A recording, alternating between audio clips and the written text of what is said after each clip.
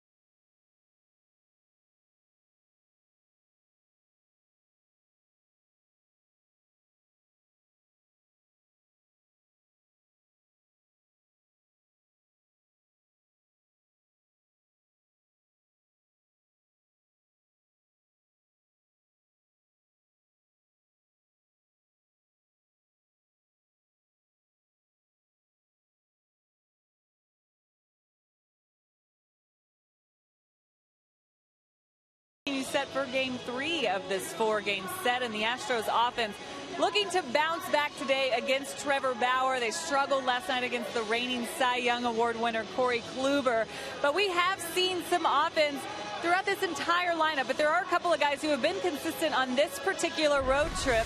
It started in Boston. It's our Yellowwood bringing the lumber, and we're looking at Evan Gattis and Preston Tucker. Evan Gattis on this road trip hitting .400. He's come up with some big hits, driving in the runs like he's been doing lately. He leads the team with 51 RBIs right now. Feeling really good, having some really quality at bats. Got 2 hits last night when the hits were hard to come by for this entire Astros team. And then Preston Tucker, who struggled recently, has really turned things around. You see him on the road trip. A couple of big hits in Boston for him, 348 on this roadie. And then a big game for him in the first game of this series in Cleveland. Here it is, his 5th home run of the year came in that game. But he had 4 hits on his 25th birthday, a big night. But A.J. Hinch really likes to see this type of production in the lineup, and he's hoping it continues. It's good to get these 2 guys going in particular. It's just not a good road trip for these guys. It's gone on for some time, especially Evan Gattis in the last 40. He's hitting .310. He's really getting that batting average up. The home runs haven't been so consistent, but quality at bats for him. And then you see the last 8 for Preston Tucker. And for more on this, I send it up to Alan Ashby and Jeff Blum. But first, I want to say happy birthday to Ash. I didn't tell you earlier on purpose because I wanted to tell you right now. Well, thank you so much, Julia. I appreciate it. Yeah, these birthdays are enjoyable, but they could wait a little longer to come around now, year by year. But again, thank you so much. And yes, Evan Gattis and Preston Tucker have been really nice to watch here on this road trip. Evan Gattis for a lengthy period, 8-game hitting streak. And like Julia says, leading the team in RBIs. And Preston Tucker has really started to light it up. Could have had another extra base hit last night, but for a great play in center. Yeah, Michael Bourne robbed him, but these guys are swinging the bats nicely. Preston Tucker spraying the ball all over the ballpark, going to left field quite a bit, which is a good sign for hitters. Means they're seeing the ball, letting it get deep. Really no panic in the swing, but Evan Gattis is just an RBI machine, and he has a serious disdain for little white baseballs, and he takes it out on that thing as often as he can. 2 hits in last night's game, 2 the night before. In the 8-game hitting streak, he has had 4 multi-hit games. So he's tearing it up pretty well and getting good, consistent swings. Tonight's Astros starting lineup is brought to you by Southwest Airlines. And that lineup has Jose Altuve in the top spot. He'll be followed by Preston Tucker and Carlos Correa. Middle 3 in the order, Evan Gattis, he's the DH. Colby Rasmussen left, and at first base, Chris Carter. And the bottom 3, Marwin Gonzalez, been playing well. Doing the catching, Jason Castro, and the slick center fielder, Jake Marisnick, bats 9th. On the mound for the Cleveland Indians that will be facing that Astros lineup, there he is, Trevor Bauer. Originally drafted by the Arizona Diamondbacks, got traded over here to Cleveland where he's flourished, making his 17th start this season. Got a winning record. It means he's getting some run support. He's a tough guy to go up against because he carries around a plethora of pitches. Changeup, curveball, fastball, slider, splitter. Throws the fastball about 60% of the time, but he uses that to get ahead early so he can work to those other pitches. Likes that changeup against left-handed hitters. Really good 12-6 breaking ball.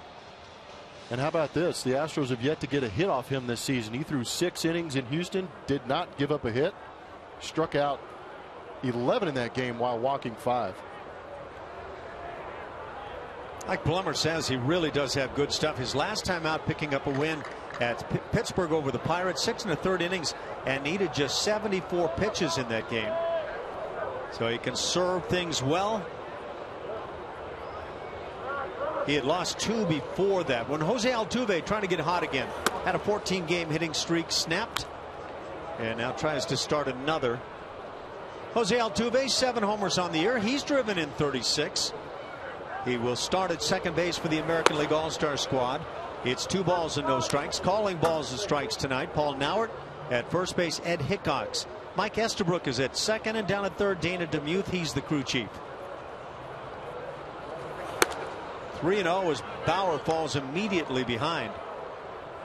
He walked just 1, not only in the last start, but in his last 2 starts. 1 against Pittsburgh, 1 at Baltimore. It's now 3-1. Seems to be just getting the ball and going, but the Astros trying to lay off all those wrinkles that he does have in that right arm. Hit that fastball when you get it. Hits it sharply. That finds the hole on the left side. Jose Altuve on a 3-1 fastball gets the first hit of the night. He's on board for Preston Tucker. Trevor Bauer, pitching in college, was consistently around 95 miles an hour. Seems to have taken a little bit off, pitching between 91, 93 miles an hour. Altuve a little bit quick. You hear that bat snap. Goes down a hero. Altuve and that speed aboard leads the American League in stolen bases, as do the Astros as a club. Preston Tucker, Julia talked about it, has been hot. And he's not just a guy who picks up some singles when he gets hot. He drives the baseball. 14 doubles. Yet to triple. And 5 home runs. 21 ribbies for Preston.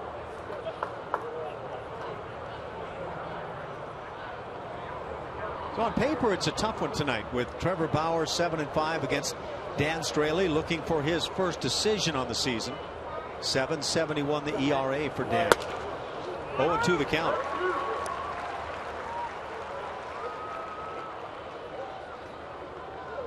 .67 degrees in Cleveland.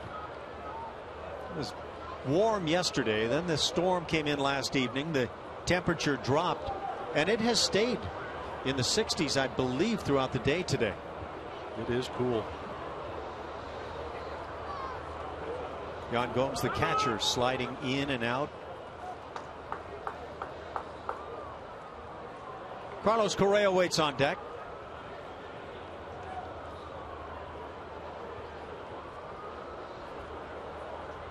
Chance to see the breaking ball. You see the 2 fingers put down by Gomes.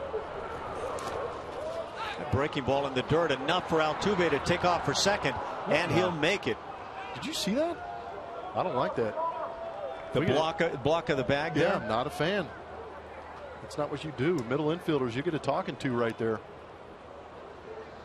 Kind of one of those unspoken things where you just don't lay the knee down in front, because when Altuve dives in there head first, I mean, that's nothing but hands and all kinds of wrong waiting to happen. But Altuve, he's such a consummate gentleman and sportsman out there. Watch him get up. He's like, oh, my bad. That's my bad. Sorry about that. Me, I would have gone on feet first and tried to make it hurt. That's probably why I don't have any friends. But like a feet first gentleman, though. That's a wild pitch. Altuve in scoring position. Well, that's close. It was a good pitch. Well, we saw a fastball earlier in the count to get to 0-2. Kind of generous off the edge. We'll look at the strike zone presented by M.D. Anderson. But right on that inside corner. Good call. Better be hacking on that pitch. 2-2. Breaking ball got him. One that stayed up in the strike zone. First out, and it brings up Carlos Correa. For Houston, batting third, number 1, the shortstop, Carlos Correa. Tough pitch. When you see the spin, you're probably anticipating the nasty one. This one just hangs up. Not Bauer's best breaking ball, but still effective. Sometimes those bad breaking balls can leave you swinging through them, though.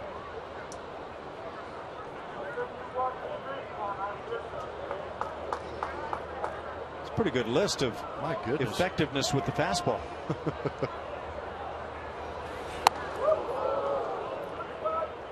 Is that a message right there, or is that just welcome to the big leagues? Poor command.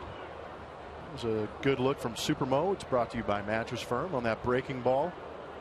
Almost looked, as you watched Trevor Bauer, he almost didn't finish it, kind of let it go out of his hand and just kind of held that arm out there, didn't really yank down on it. Don't know what breaking ball that was supposed to be. The rotation was pretty funky. Yeah, he didn't get over the top on it. The fastball fouled off. What teams have been doing with Carlos Correa here in the last week, trying to pitch him hard in. And he's had a number of at bats where he's simply gotten tied up. He's human. Somewhat. But he is a very special human. 7 home runs already. 19 RBIs. And you'd say for the moment he's struggling. He can break out of that in a hurry. 1-2. Yeah, but for whatever reason here in Cleveland, he's having a tough time with that inside pitch. We saw his hot zones, and we've seen it previously coming into this series. That inside corner, they tried to test him, and he would absolutely crush it. But maybe, well, that might be why. A little bit off that inside corner. But that's been the book here recently on Carlos, and I would imagine he's going to have to show some, not only pitchers, but some scouts that he can turn that around quickly once again. Well, that's what I remember as a rookie coming up. A lot of pitchers trying to beat me with the heater, and a lot of them trying to beat me in. As soon as you prove that that kitchen's closed, then they start going to other stuff. That pitch was just a bit low as Altuve picks up a stolen base of third. Can't believe he laid off that one. Yeah, that's takes a good eye to lay off that thing. Great jump from Altuve. Yeah, I don't know what led to that pitch in that location, but it certainly made it easy for Altuve to pick up stolen base number 25. And now the infield draws in. And again, a very poor pitch from Trevor Bauer. Just holding on a little too tight.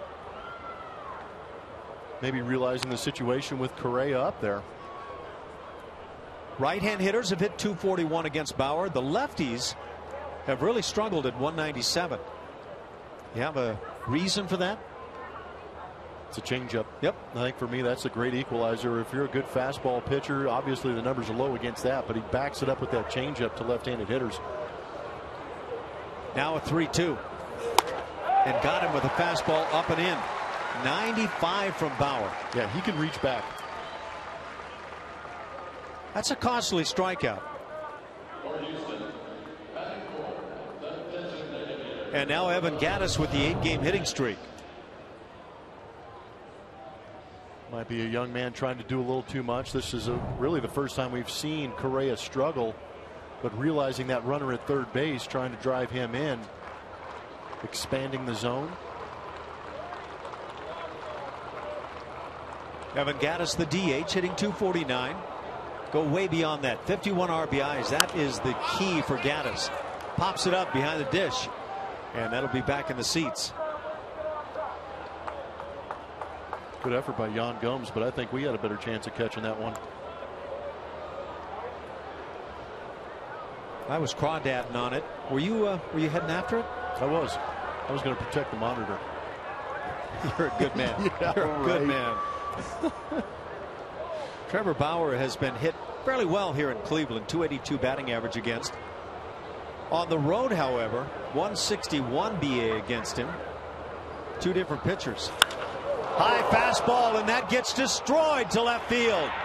Quickly, 2 runs for Houston on home run number 15 by Evan Gattis, and 53 ribbies. And that's right. Wow, when you leave it up there.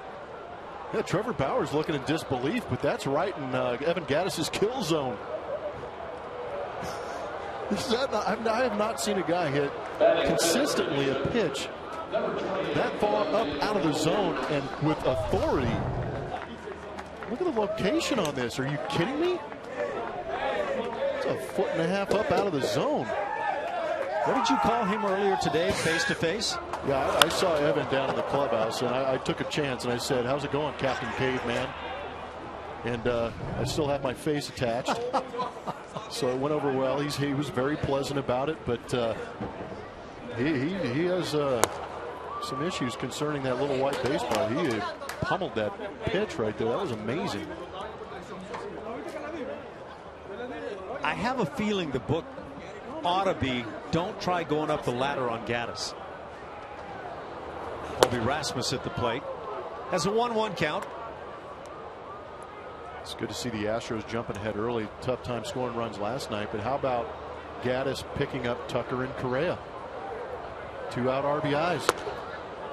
They're always big when you get them like this early in a ball game, taking a lead against a guy like Trevor Bauer, who can be tough. And you don't know yet what you're going to get from Dan Straley. Big stuff. 3-1 the count. Waiting on deck is Chris Carter. Yeah, he's paying off. You gonna go have a brontosaurus burger after the game? I wonder if Fred and Wilma will give him a ride. Gosh, that pitch was 1.5 feet up out of the zone. Well, it's, again, how do you get on top of that and drive it? I mean, it defies physics. You said and have implied that you just really don't want to mess around up there. Strike 3 called, inside edge. Rasmus caught 3 strikeouts in the inning, but there was one rather large swing by Evan Gattis. 2-0 Houston.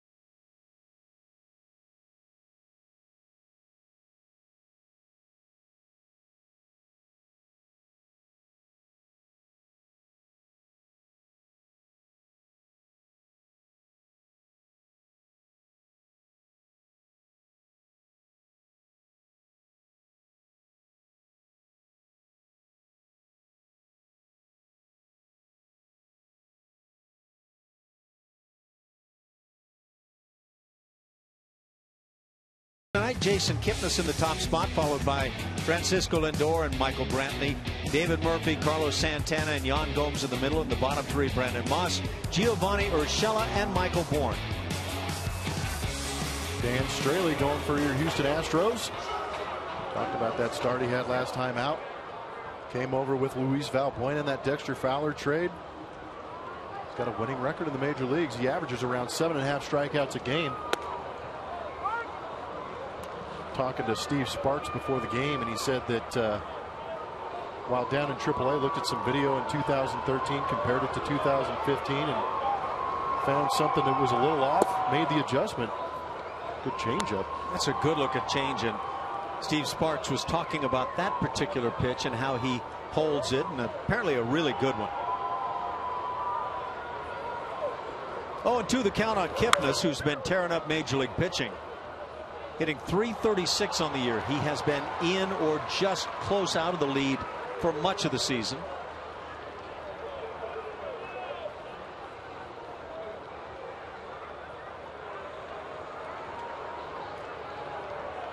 Miguel Cabrera on the DL leads the American League at .350. Prince Fielder and then Jason Kipnis. Let's take a look at that change. Circle. The arm action on that was impressive. I think what Straley noticed in his motion is that lead arm, lead glove. It's a change again and foul down the left side. When he's going towards home plate, he doesn't want to point that glove towards us up here in the press box. He wants to point it towards the home plate, point it towards the catcher. So make sure that lead shoulder is going downhill. Yeah, it's hard to catch up when you tilt your shoulders, but some guys succeed doing it. Hot shot down the left field side. That's a base hit. And now a tough play for Colby Rasmus. It goes all the way to the wall. This will be at least 3 bases for Kipnis. He's into third, leading it off for the Indians in the first. And we'll see how this one's ruled.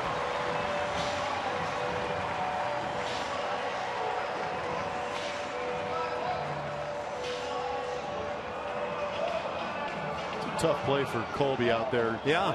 You've got the shift on in the outfield, so he's playing pretty close to that left field line. As you look at the location, might have wanted it middle in, gets away. Kipnis, as hot as he is, everything's a hit. Just touch it. But as close as Colby is to that side of the field, he got it kind of in between. He didn't know whether to go get the baseball or play it off the wall, and it ended up playing him. It is a double and an error, I believe, is what they've ruled. There we go. This is what we were looking for. Sneaks it in there, but Colby made the attempt to go get that ball, but you can see he kind of got caught in between.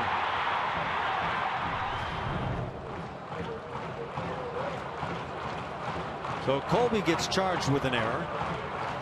The Astros jump on top quickly, 2-0, but the Indians in a position to pick up 1 run here in the first inning if the hitters come through at all. 1-1 the count on Francisco Lindor.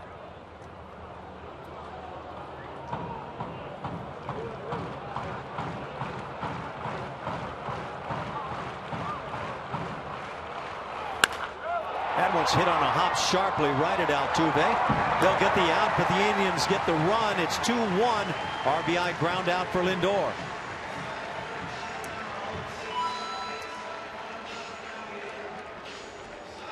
Well, we noticed Colby Rasmus is out there in left field. Jake Marisnick at center and Preston Tucker in right.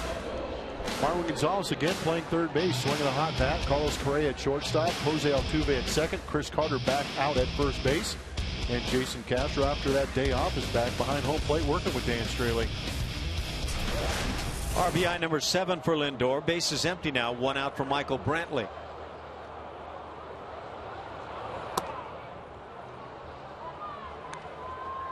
We saw Brantley hit his 5th home run of the year in last night's game, hitting .293 overall. Just .222 in the month.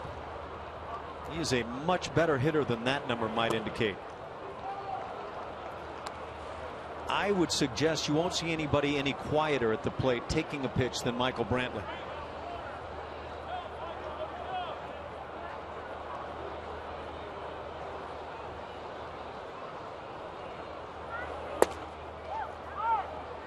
Takes a strike quite quietly.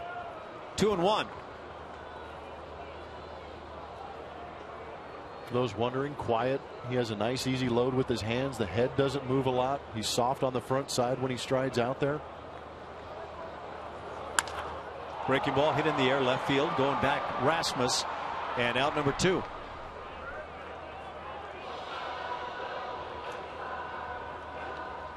That'll bring up the cleanup man, the DH David Murphy.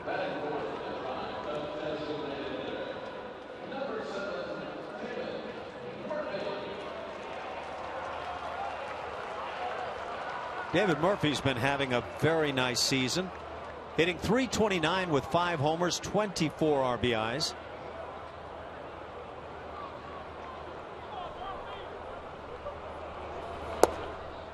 It's a good fastball at 90 from Straley. Murphy drove in a run with a couple of hits and 3 at bats last night, had a double, also drew a walk.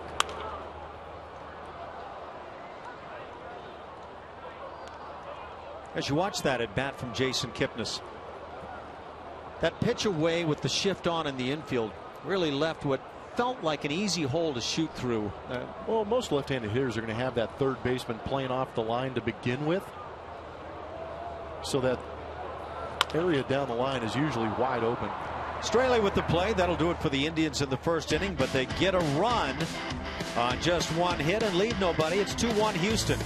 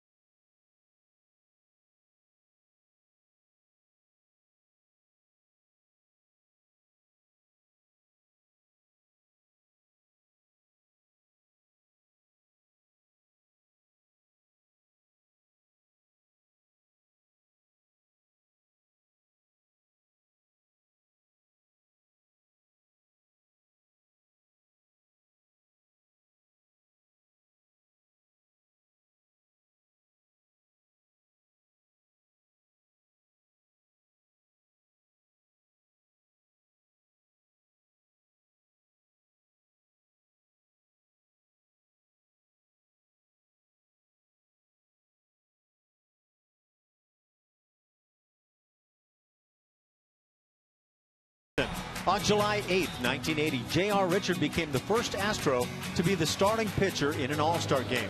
He struck out 3 in 2 innings of work and gave Reggie Jackson fits in a 4-2 National League win. Whoa. Good finish, Reggie. I think Johnny Bench kind of enjoyed catching J.R. I think he's back there giggling at Reggie. Whoa.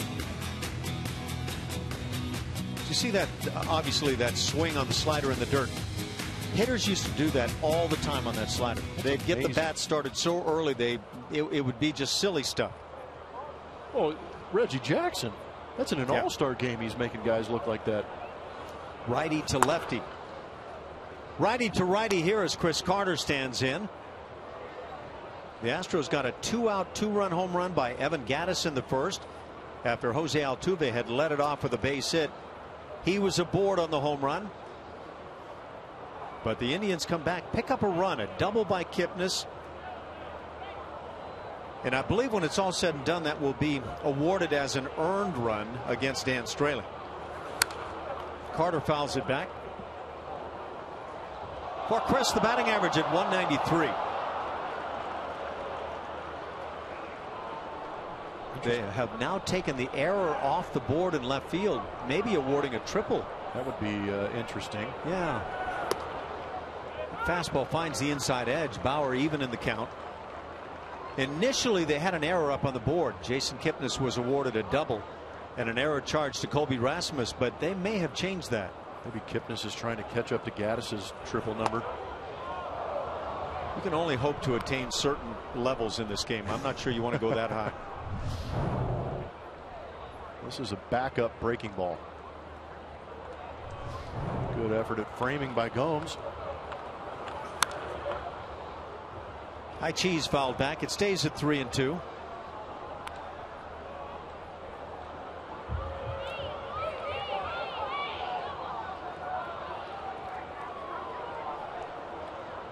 Series even at a game apiece.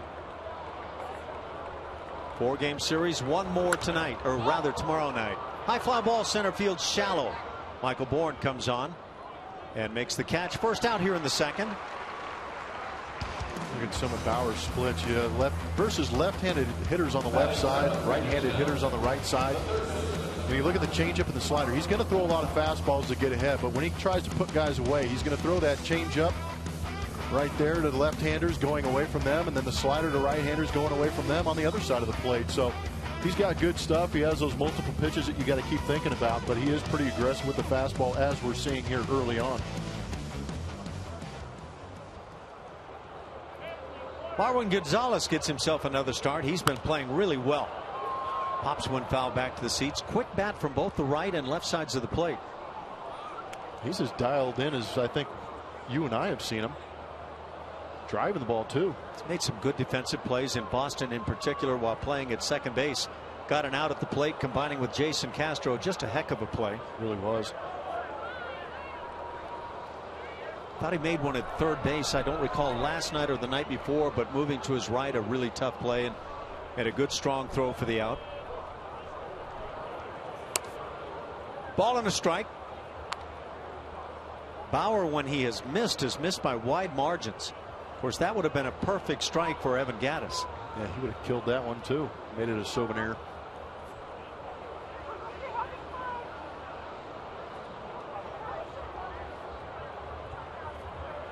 Marwin's hitting .250 overall.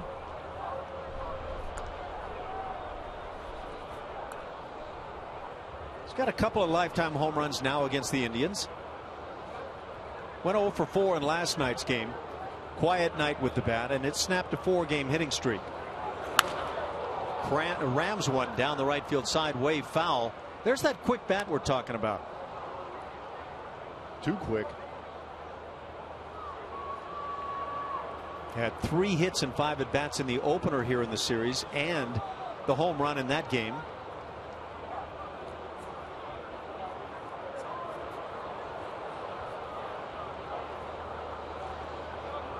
Played in just one of the games in Boston, had a couple of hits in that one.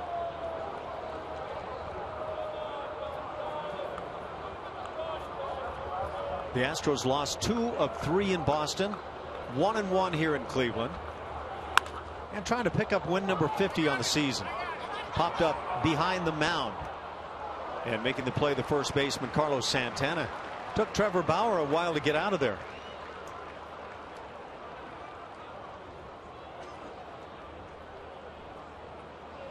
For the Astros, batting eighth, number 15. He was actually calling it, I believe. Good changeup. Jason Castro stands in.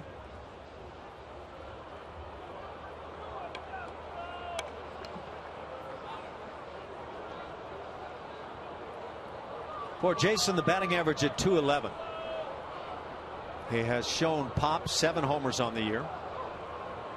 With that batting average down, the on-base percentage is scuffling.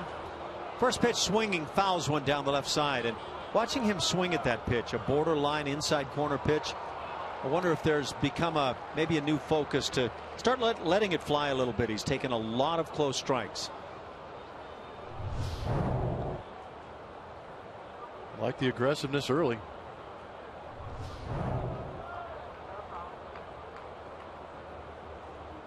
Jason has really struggled against the Indians on his career in 14 previous games. Just a .170 batting average. They come back in and miss.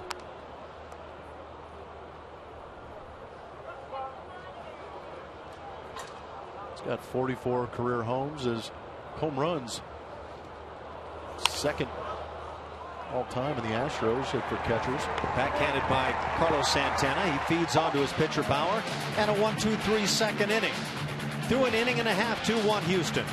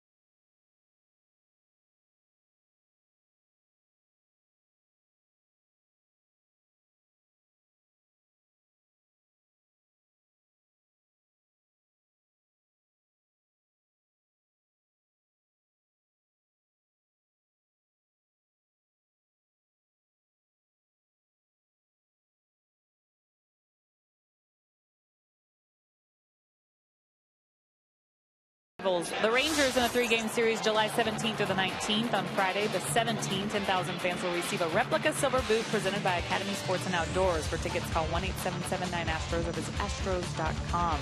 Dan Straley back out there. We haven't seen him since that start in Boston, where he did settle in a bit. He said he felt better once he got that slider working. And guys, in AAA for him, he said he made some mechanical adjustments at the end of April. Was really struggling before that. Felt much better. It took a couple starts for things to work, but he did feel much better as the season went on, which led to him being promoted here recently. Carlos Santana leads it off against Dan Straley. And a big thanks, Julia. By the way, Julia is the one that is always in contact with the players and manager and coaches, and just a lot of great insight. Santana, switch hitter, grounds one to Carter. Out number 1 in the second.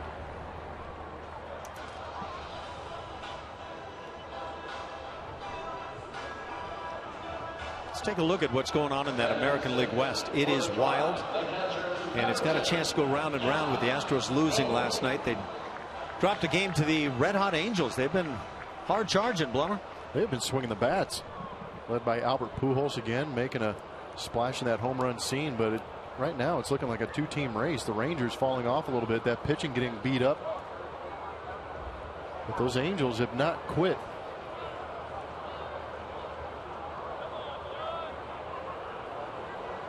Don Gomes at the plate. Takes the breaking ball that misses. Looked like Jason Castro even now wants to know where'd that miss.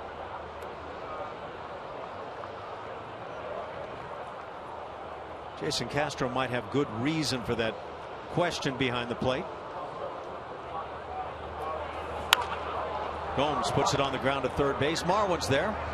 Slings it from the side and the second out of the inning.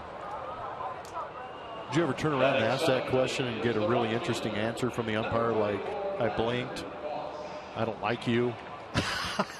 You know, I mean, is there anything they could have said that, I mean, what was the most interesting? Doug Harvey was a veteran umpire, and he would say things like, missed by 1/4 of an inch. Come on. Yeah, no, for real. And it wasn't just me. I heard numerous catchers talk about that. That's great. Brandon Moss at the plate. Power hitting right fielder. Leads the Indians with 14 home runs. Seldom would you get that umpire that would say, I missed it.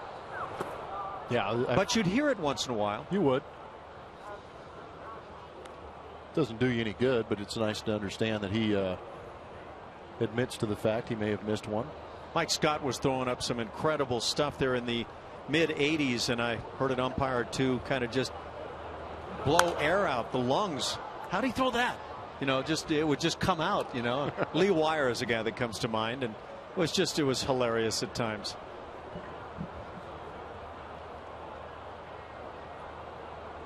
Moss hitting just .229 to go with those 14 dingers.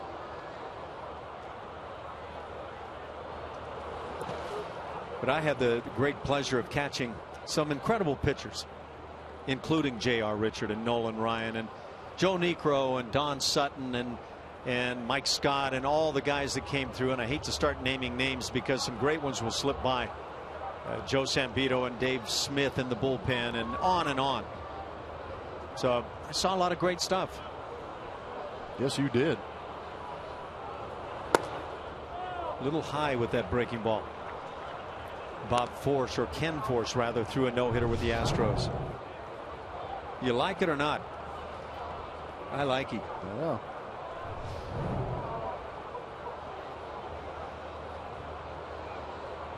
I'd have liked that to have been called. Close with the walk. Brandon Moss gets it with 2 outs. It'll bring up the 8-hitter Giovanni Urshela. First walk issued now by Dan Straley. You know, you were talking, it's been a month ago probably, about the umpires and the fact that they get their nightly reports on how their game went with balls and strikes and everything else they do. And I wonder how often they're seeing these high pitches, these borderline at the knees pitches, and realizing they're not calling a lot of the strikes that are there. That'd be really great to get your hands on one of those reports. Can you imagine a strike zone just dotted up with about 350 pitches a night, showing where they are and which ones you got right? Showing how many balls that are within the strike zone not called. Yeah, I wonder if they just give them a chart on that. Yeah, it would be really interesting to find out how they are evaluated. The foul ball goes down the right side. 0-2 the count on Urshela. But you got the impression that they get a pretty thorough grading on every night, right? Yes. Yeah, they were quite open talking about it. Urshela went 0 for 3 last night. 1 for 6 in the series with a double.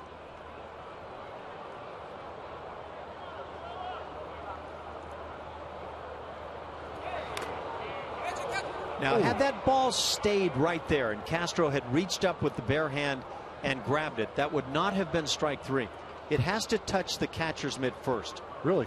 If it flips off the catcher's mitt and then sticks there in your neck and you grab it, that would be strike 3. Well, that's not fair. He just caught it with his neck.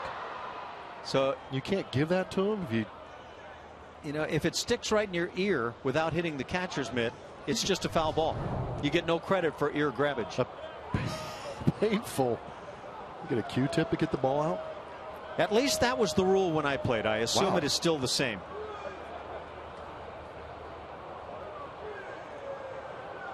But again, if that foul tip goes by, hits the catcher's mitt, and then lodges somewhere, interesting, and you grab it before it falls, you've got strike 3. I just learned something. Yeah, and I wonder if that's a reviewable play. Little waving strike 3 by Urshela. That'll do it for a strikeout for Dan Straley. Through 2 innings, it's 2-1. Astros on top.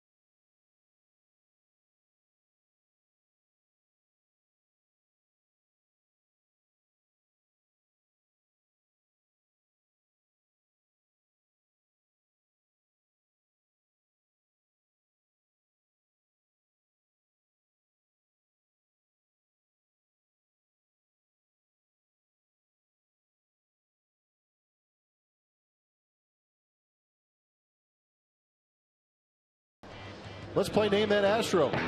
Brought to you by your local Honda dealer. This player won back-to-back high school state titles in Florida. Finished top 10 in NL MVP vote 3 times. Traded for Kurt Schilling, Pete Harnisch, and Steve Finley. The adopted brother is former MLB player Storm. I think I got it. Well, there's only one Storm I can think about or think of. That's the same reaction I had. Remember to tweet your answers at Julia Morales. Jake Marisnick leads off here in the 3rd inning. 2-1 Astros. Jake in the 9th spot, so he's followed by Altuve and Tucker. Fastball blown by. It's 0-2. Jake hitting .246, 5 dingers, 21 RBIs. A lot of the offensive work done early in the season. But he continues to play spectacularly in center field. And I think you and I would agree the catch in Boston up against the Green Monster, as good as any we've seen this year. The George Springer catch in Arlington to save the grand slam, leading on to a victory. What an enormous, tremendous catch that was. So it's always hard to say which one was the best, but those were both fantastic. No, with that play going into the Green Monster, slamming up against that, the noise it made, that one thoroughly impressed me. But yeah, George Springer's is right up there. If you threw the word dangerous in there, the one on the Green Monster, easily the winner, right? Yeah. It's not much give out there in Boston. Could be a lot of take with that board, too. Line drive center field, base hit for Jake. Leads off the 3rd inning with a hit. 3rd hit for the Astros. It'll bring up Jose Altuve, who has started himself on a new hitting streak. Let's take a peek at those catches. Judge for yourself. How about the spot that both these plays take, too? Saving the game, George Springer did. That's San Diego for Jake. Towel will never be the same. This one right here. Oh, man. Listen to that. You know, and again, for me, it's not just the slamming into the wall. It's the danger with those slots and what could have happened. That one scares me each time I watch it. You want me to tell you how it ends? I've read the book. Yeah, I've read the book. Haven't watched the movie. movie never matches up. Altuve 1 for 1. Picked up a stolen base as well and scored a run.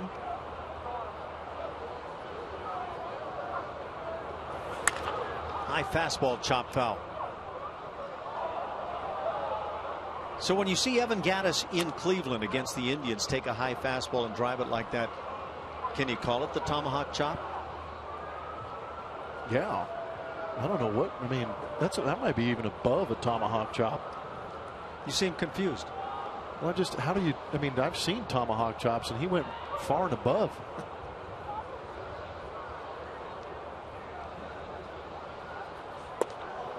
Curveball finds the strike zone. It's 0-2 on Jose. I didn't know they did the tomahawk chop here. Thought that was an Atlanta Brave thing. Well, it is, but there's a former Brave, so you can give him the tomahawk chop. It's a Florida State thing along with the Braves.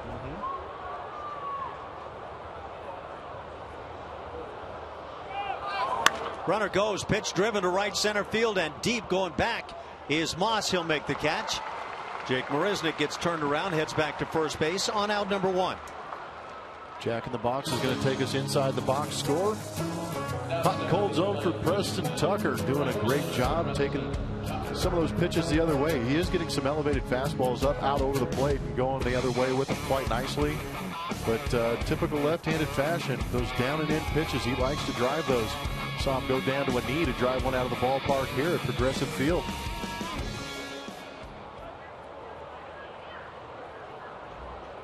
One out for Preston. Struck out in the first inning.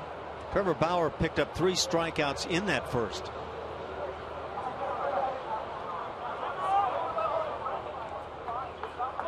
So we've already seen Jose Altuve pick up a stolen base. He leads the league. That's 25 for Jose. Now we've seen Marisnick in motion. So the leading team in the league in stolen bases trying to do some running tonight.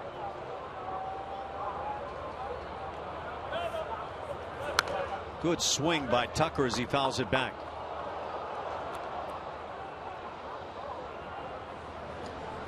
Got a special guest coming tonight. Bob DiBiasio, excuse me, Senior VP of Public Affairs with the Indians. But he's done a lot more than that in his lengthy tenure with the Indians and other things. We'll talk about his involvement with the movie Major League, which you may have seen.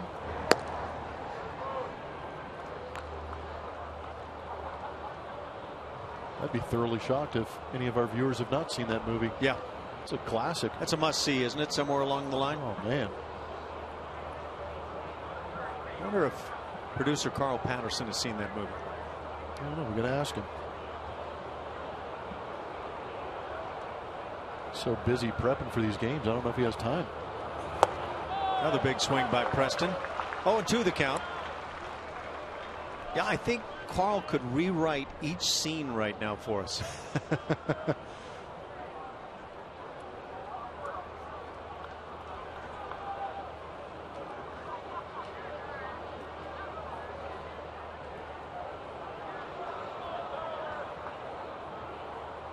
I'm sure in between pie charts he's getting some good viewing in.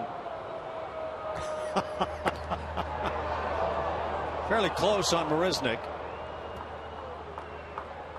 Jake runs well, 11 bags in 15 tries this year.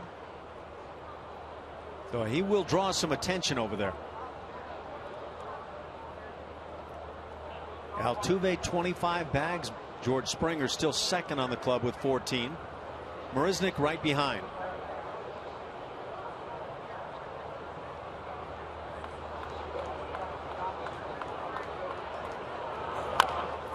A little tapper on the breaking ball.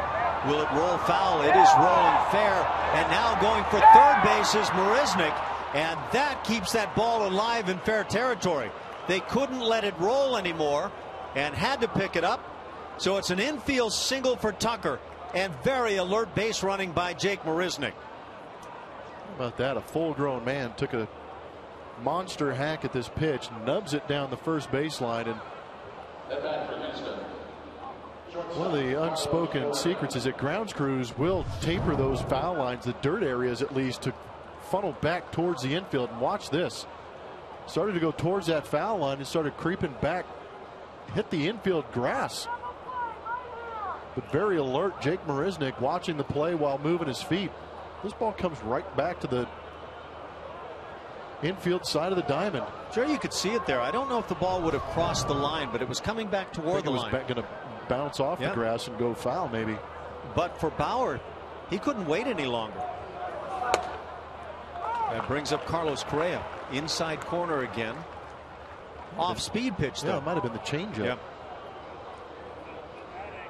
It's a tough pitch. See, this ball hits the grass and now starts back toward the line.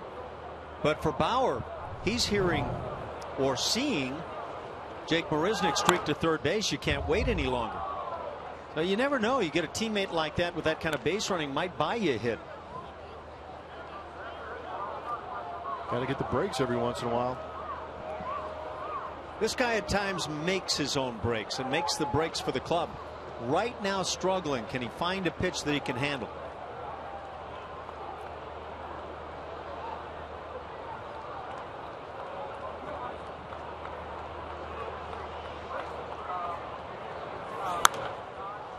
Again, they come up and in with that fastball. 94, he gets a piece.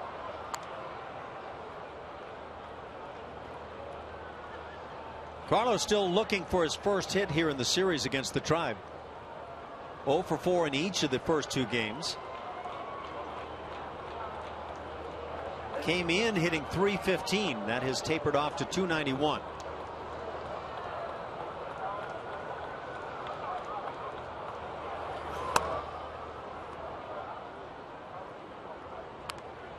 Doesn't seem like a whole lot of intrigue as to maybe how they're trying generally to pitch Carlos. Up hard, in hard, mix in the occasional off-speed pitch. It's the old saying, hard in, soft away. Now he's shown an ability to stay on pitches, use the entire field, hit with power. So you work a guy in until he proves that he can handle that. And then the over-the-top yacker gets the strikeout. A costly second out. And that's exactly what happened with Carlos in the first inning. Made a costly second out. And now it's up to Evan Gattis, who came through in the first. Yeah, that's the second time Trevor Bauer has gotten Carlos Correa to punch out the runner at third base, less than 2 outs. Evan Gattis picked him up last time by hammering a fastball right around his forehead out of here to left field. Was it that low? Might have been. What's crazy is how he gets into that almost Jeff Bagwell-esque type stance. He's so spread out, gets on those legs, still has the ability to catch up to a fastball right around his beard.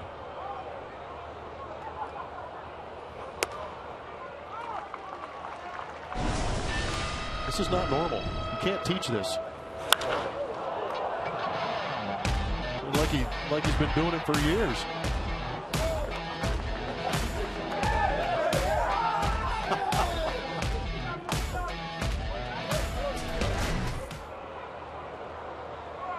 Guess he's having fun. I don't see any smiles going on with him, but hits a high pitch, just fouled down at first base. Nice play by Santana.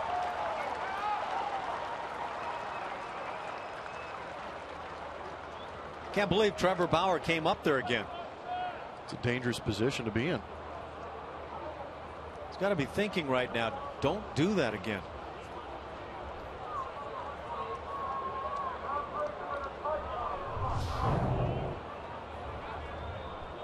Well, that's only letter high. That's like the bottom of the knees for most guys. Yeah.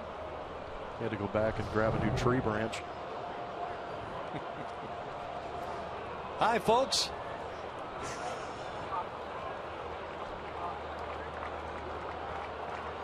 Oh, 2 the count. Look at those feet start sliding back for Evan. And the breaking ball gets him.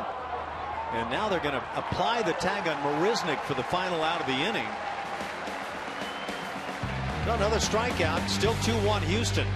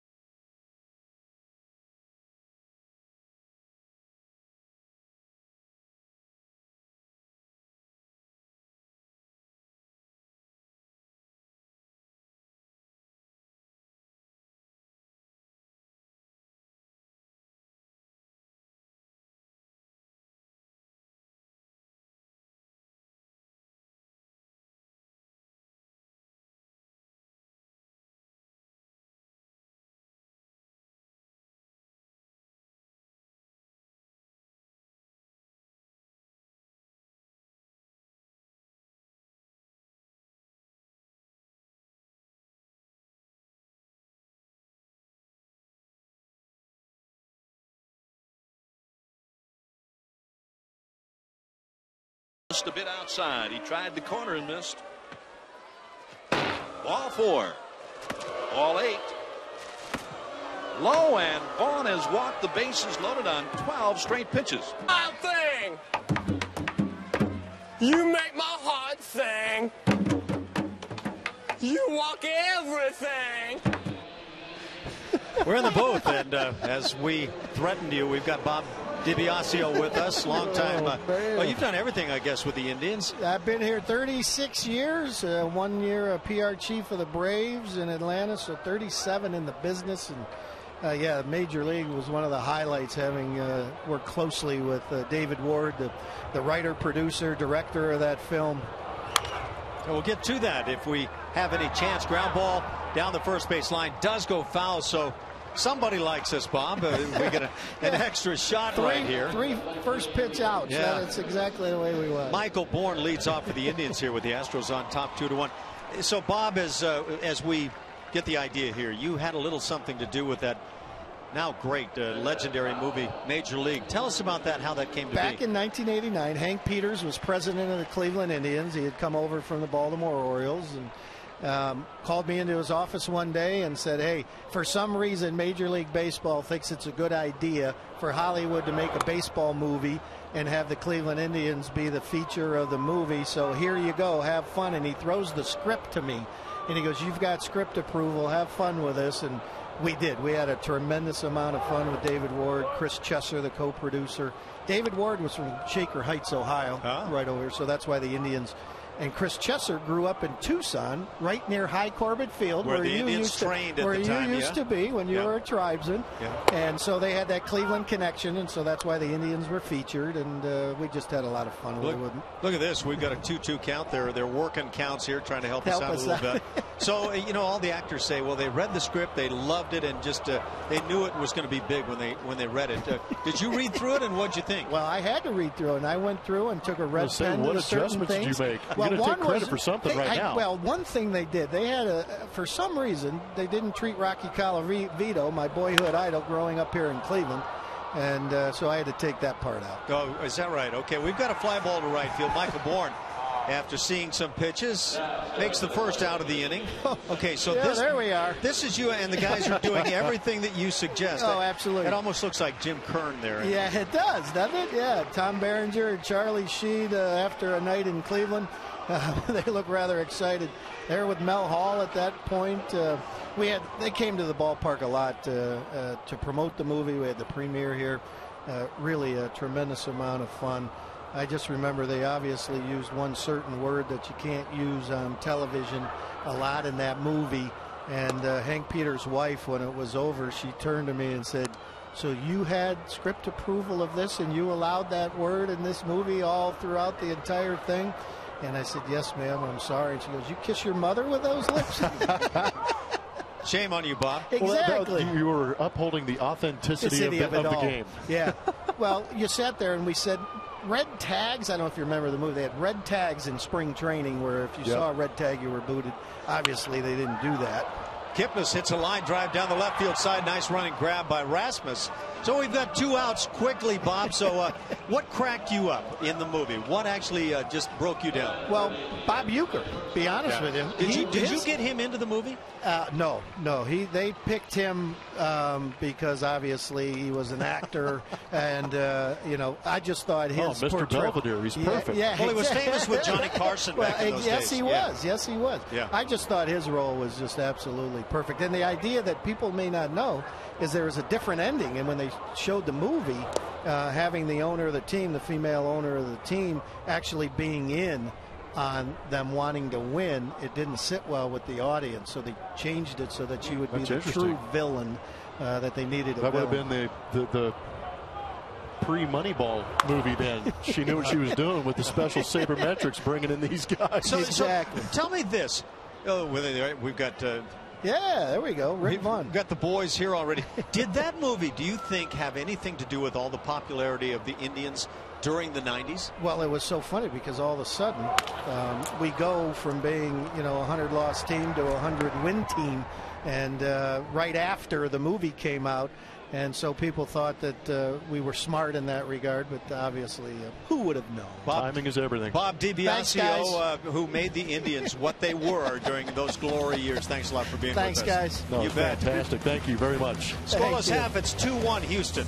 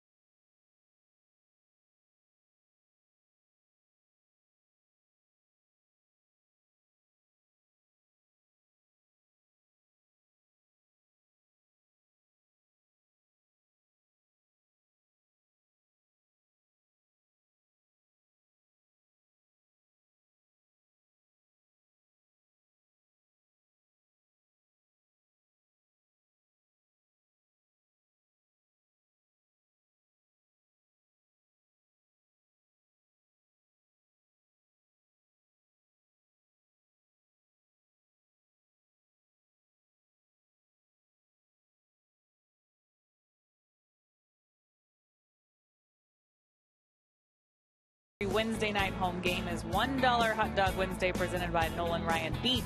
The next $1 Dog Fiesta is Wednesday, July 22nd when the Astros take on the Red Sox. For more info, visit astros.com/$dogs or call 1-877-9-ASTROS. Guys. Thanks, Julia. Colby Rasmus leads off here in the fourth inning. Astros on top 2-1. Both runs for Houston coming on a 2-run bomb in the first inning by Evan Gattis. Indians got a run in that same first inning.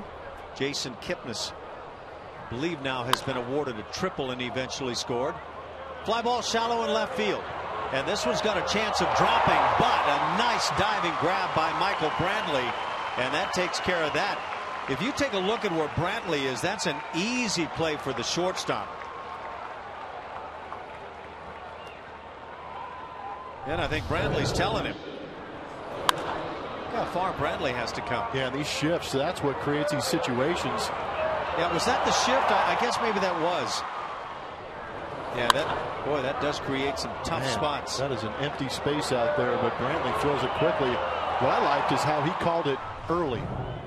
Told the infielders, stay away, I'm going to give it my best effort. If it falls, it's on his watch, but he made a great play. We've seen a lot of challenging plays with shift situations. It's a fine effort.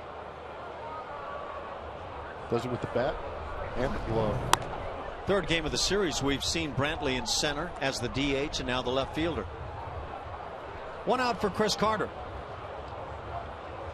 Chris got over that 200 mark for a while. He's now back down to 192.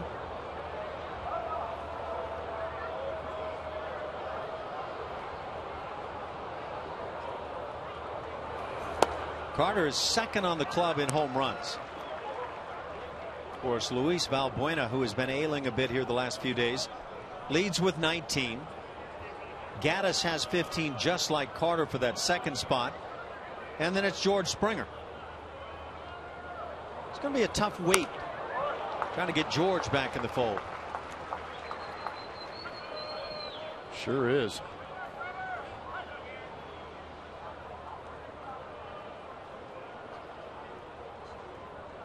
John Singleton has had some chances since coming back up. Curveball got him on the 2-2, the hammer over the top. That's been an effective pitch. 2 outs in the inning, 6 strikeouts now for Trevor Bauer. Yeah, that's really been the go-to pitch with 2 strikes.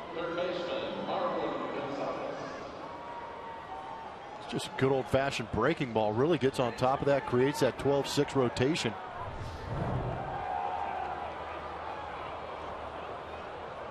Yeah, I was really curious to hear from Bob DiBiasio. What about the movie actually cracked him up? I mean, you kind of know going in what you're going to get, but does something, just really grab you when you watch the movie? Bob Uecker will do that to you. Oh, I was reading that a lot of that stuff was just improv for him. You've been around Bob at all? He's just like that in real life. Marwin takes low. 2-0 the count.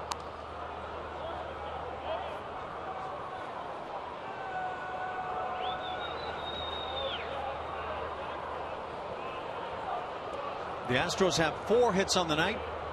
The Indians just 1. And that was the leadoff man, Jason Kipnis, in the first inning.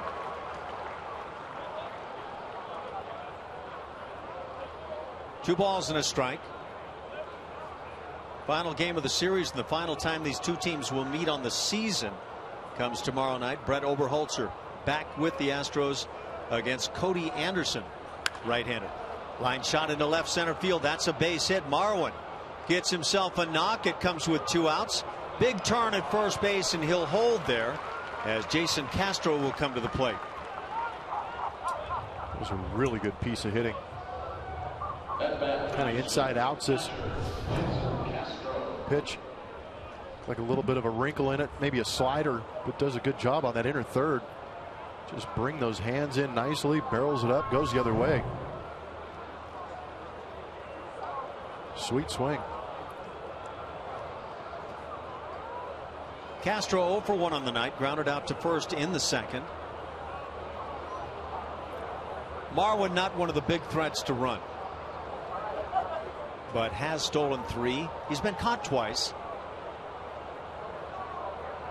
Well, we've seen a variety of defenses on Jason Castro in the last few weeks.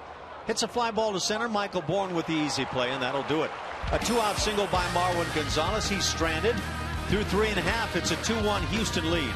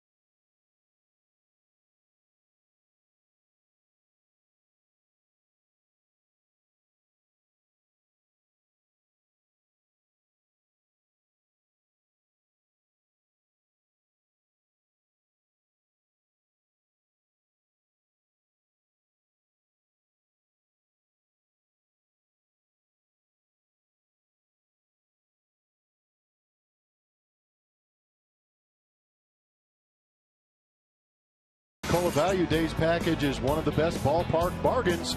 Available for select Monday through Thursday regular season games. This offer scores you a ticket, hot dogs, soda, and popcorn, all for just $16. To purchase tickets, visit astros.com/Coke Value or call 1-877-9-ASTROS. Oh, Ash, they love you here. Happy birthday. Yeah, I think you look great for being 85. They might have gotten part of that wrong. I'm not sure. I'm going to check in with Rick Manning, former teammate of mine. Yeah. Here's my glance. Yeah. Thanks, buddy. Looking over it and saying thanks for that, pal. Yeah. That was good stuff. Well, I'm going to have my opportunities, I think, to get back. We called him Arch for Archie Manning, but yeah, we'll have some opportunities. Yep, nothing like a good teammate wishing you a happy birthday. Shame on you. Wow. You know, you come to the ballpark to hang around guys you know and love, and that's what you get. That's a true sign of affection. Well, I hope I'm still doing this when I'm 85. Be a pretty good run. What does that give you? Maybe 4 or 5 years? I haven't figured it out, but should be nice. 4 or 5. Michael Brantley at the plate, leading off the 4th. Yeah, but a big thanks to Rick Manning and everybody else involved there. I'm going to have to run over next half inning and make sure and give a big thanks to Arch.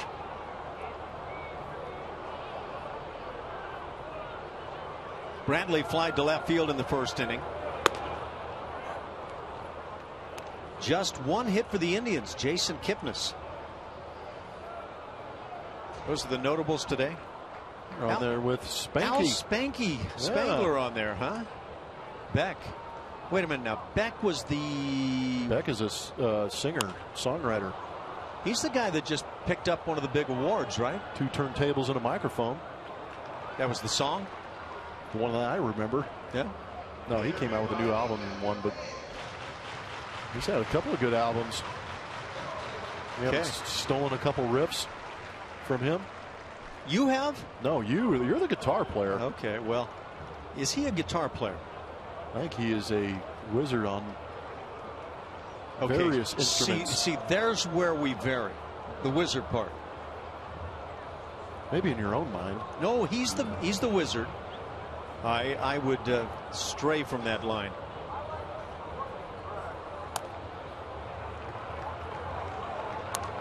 We'll explain in the in-between. Three and 2 the count as Brantley leads off the 4th.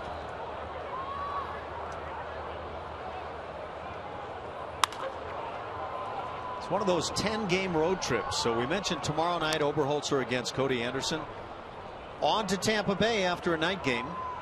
It'll be Colin McHugh, Dallas Keuchel, and Lance McCullers in those final 3 games leading up to the All-Star break. It was just a couple of years ago. Was it 2 years ago that we met Jared Cozart in a game in Tampa Bay right before the All-Star break, or was that 3 years ago? No, I believe it was last year.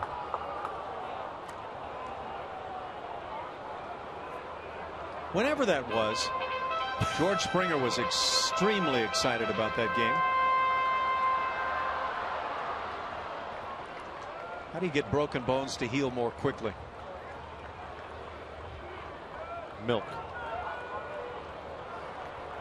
Does a body good. Sharply hit up the middle. That's a base hit for Brantley. Comes leading off, brings up David Murphy, the DH and the cleanup man. Hit number 2 for the Indians.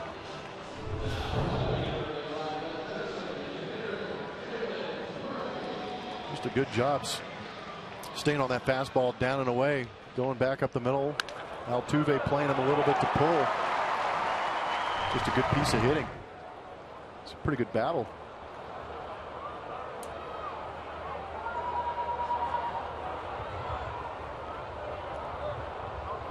Murphy grounded out back to the mound to end the 1st inning.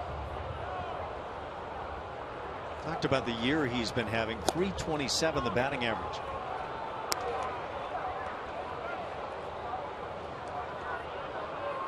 Never know what leads to what on a ball club, but when you've got some guys, in this case left-hand hitters, who swing it well. The Indians have Kipnis and Brantley and David Murphy and kind of on and on. They've got Brandon Moss with the power game from that side of the plate. You wonder how much they look at each other, talk to each other, try to pick up something from each other. And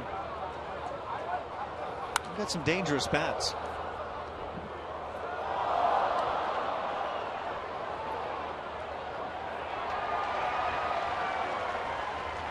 Scott Kazmir's left the game with the left tricep tightness. Uh-oh.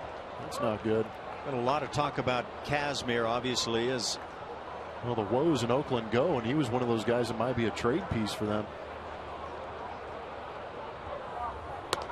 You know, with all the talk about the Oakland A's being one of the best teams in baseball by people who look at the stats,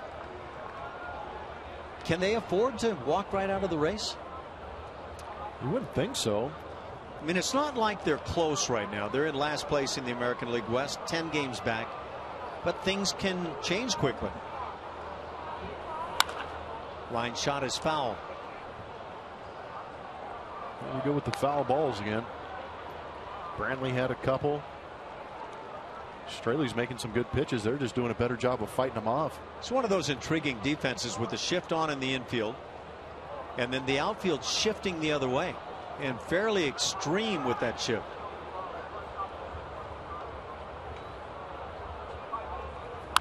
Line drive down the right field side. There's nobody close to this, and so it's time to run for a while. Brantley heads into third base, held there by the third base coach Mike Sarbaugh. Runners at second and third, nobody out on the double by Murphy, and that'll bring up 5-hitter Carlos Santana. I was a little surprised to see Sarbaugh hold him up so soon. Yeah, I was watching Brantley run again and commented, I don't know if it was last night. It was yesterday, yeah. But that he doesn't run as well as I might have anticipated. That was a changeup. Straley held on to it just a little too long, and Murphy hits the Astros well, coming into this game hitting .315 against them. Just drops the head on it. See, it took Preston Tucker a while to get out there. Kind of bobbles it a little bit, but Sarbaugh down there at the bottom of your screen holding up Brantley. So there might be something going on that Sarbaugh knows about with Brantley's running ability right now. Although he came in nicely on that catch he made earlier in the game. Another shift on as Carlos Santana stands in. Yet Preston Tucker had forever to run to get to that ball in right field.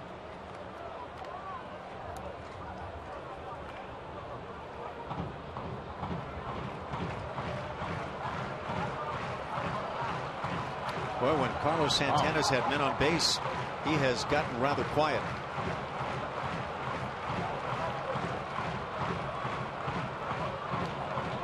I've said it before, if you're not going good during a season, you at least want to try and go good when guys are on base. The overall numbers at 211 for Carlos Santana, maybe putting a little extra pressure on himself with runners in scoring position. 1-1 on that curveball. It looks like we should get through this evening without rain. I believe that's what we're hearing, right? Yeah, tonight should be all right, but tomorrow's not looking so good. Might be a rude awakening if you're going to be up around 5-6 a.m. Ground ball to first. Indians will tie it as scoring from third base is Brantley. Murphy moves into third on out number 1. RBI ground out Santana. That's how the Indians have gotten both of their runs tonight. Though we're tied at 2 here in the 4th inning. The average will drop with runners on base for Carlos Santana, but he does get an RBI out of it.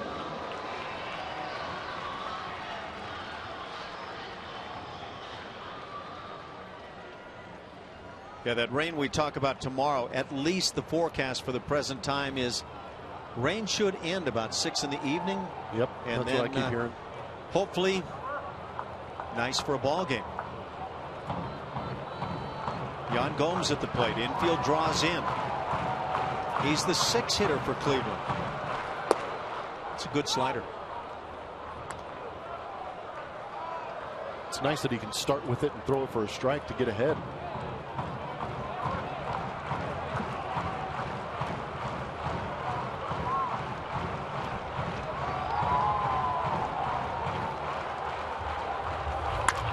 Ground ball to short. Runner will have to freeze. Carlos Correa gets the out at first base after freezing the runner Murphy. And 2 outs now. So a nice job by Dan Straley. Real nice job helping himself out, keeping that ball down and getting that ground ball. Easy read at third base for Murphy, knowing the entire infield is playing in.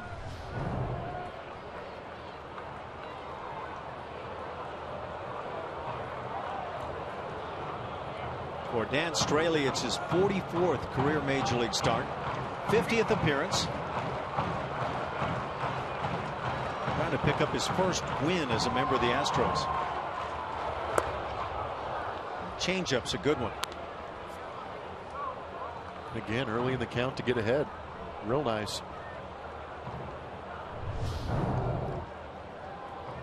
Saw the circle change, but creates that good, almost borderline screwball rotation to it, getting it to go down and away. And again, it's always that big debate. You've shown him that pitch twice. Do you show it a third time? Because he's not close.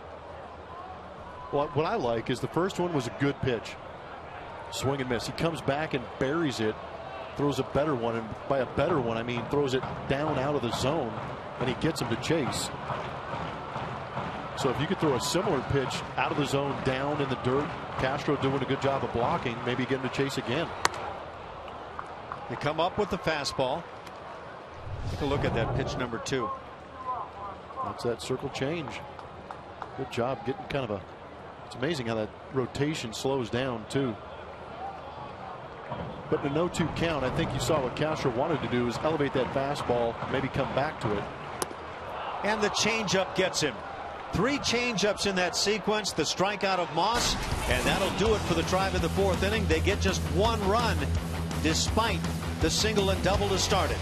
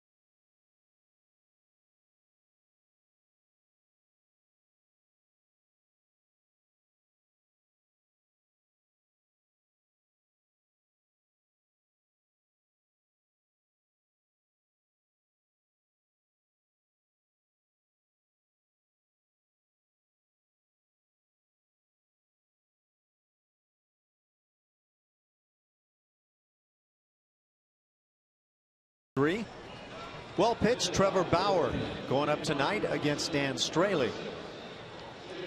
Here in the 5th inning for the Astros, 9-1-2. Jake Marisnick leads off. Trevor Bauer, what is he? He's got all kinds of unusual things that go on the hill. Here's what you would call a thinker. He is very in tune with the mechanics of the pitching motion. Spends a lot of time in the offseason going around the country talking to different experts on, I guess it's, what is it? Zen stuff? Biokinesis type stuff. Kinesiology. He would have loved, I would imagine, and I don't know that he hasn't done it, talking with Mike Marshall of the Dodgers back in the 70s, I guess, 80s. Probably primarily 70s.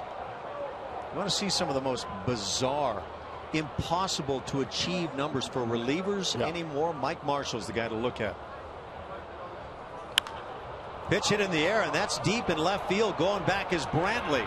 He's on the track in front of the wall and makes the catch. Jake Marisnick reaches out and almost gets it up on the wall. Time now for the AT&T Rewind.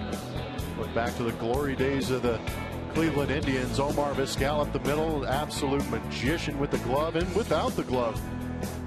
But in that lineup, he was another table setter for some of those big boppers that they had. Played an unbelievable shortstop. And probably, if you asked him right now, he could go out and do the same thing. 97 World Series. Played up the middle with Roberto Alomar. What a tandem. Are you kidding me? How about that backhanded flip from forever? My goodness. You and I could pitch with those guys playing up the middle. Yeah, that might be a stretch, but we could take our shot. You know, I wondered if Omar Vizquel went to a tryout camp and said, I'm a shortstop with that arm, would anybody look at him today? Altuve hits it in the air, left center field. That's fairly deep, as going back is Brantley. A couple of fly balls to left field to start the inning. 2 outs for Preston Tucker. And what I'm saying is Omar didn't have the strongest of arms, and yet could do everything. He could get rid of it in a millisecond. The reason we bring that up is because we wanted to check out the combos. We got a good one going here with the Houston Astros, potentially with Correa and Altuve. There you see some combinations with the highest batting average. Those are some big names. Cano and Jeter on there twice. Rod Carew and Danny Thompson. Did Rod Carew carry most of the weight there on that? I would imagine that he carried the large load. Yeah. Ground ball up the middle. A little bit of a shift on. Lindor is there, and a 1-2-3 inning turned in very nicely by Trevor Bauer. We played 4.5 and we're tied at 2.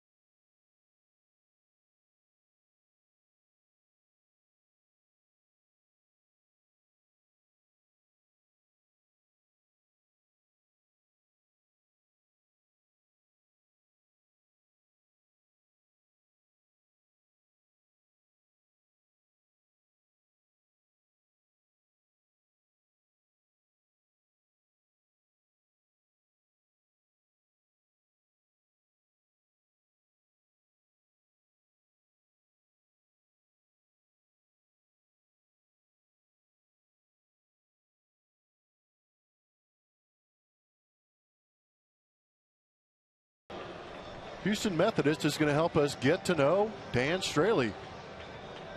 Good answer on that first one. Favorite meal, wife's enchiladas. It's always a good sign. One quality from another pitcher. Aroldis Chapman's fastball. That's a thinking man right there. That's a good one. This guy is. And of course, One Direction song that is his guilty pleasure is Steal My Girl. I love those answers.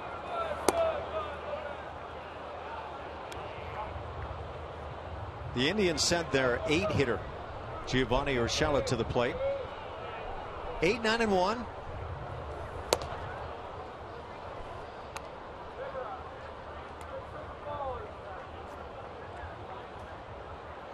Yeah, this on paper was one of those pitching matchups where you just didn't know what you were going to get tonight. Trevor Bauer has been pitching well for Cleveland. Had no idea you were going to get bat tosses of that kind of quality. And again, thankful that nobody got injured on that. Ball skipped. I mean, the bat skipped off the top of the dugout. Wow. Good top hand release. That's always the frightening thing. The guy in the front bails, yet the guy in the red jacket wears it. Nice when the handle is what winds up in your chest and not the barrel. And it's a full bat instead of the splintered barrel end of it. Yeah, that's true. 1-2 on Urshela.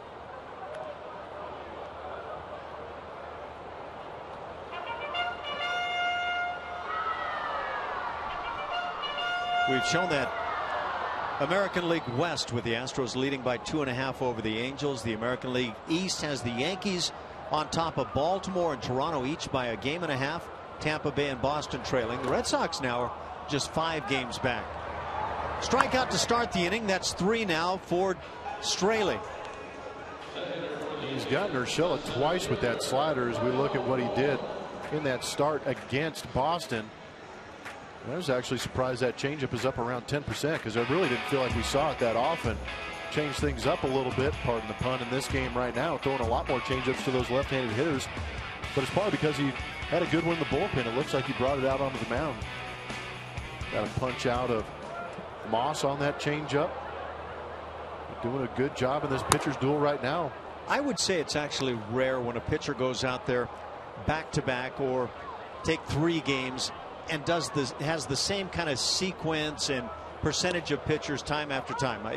It's a feel thing from night to night for any pitcher.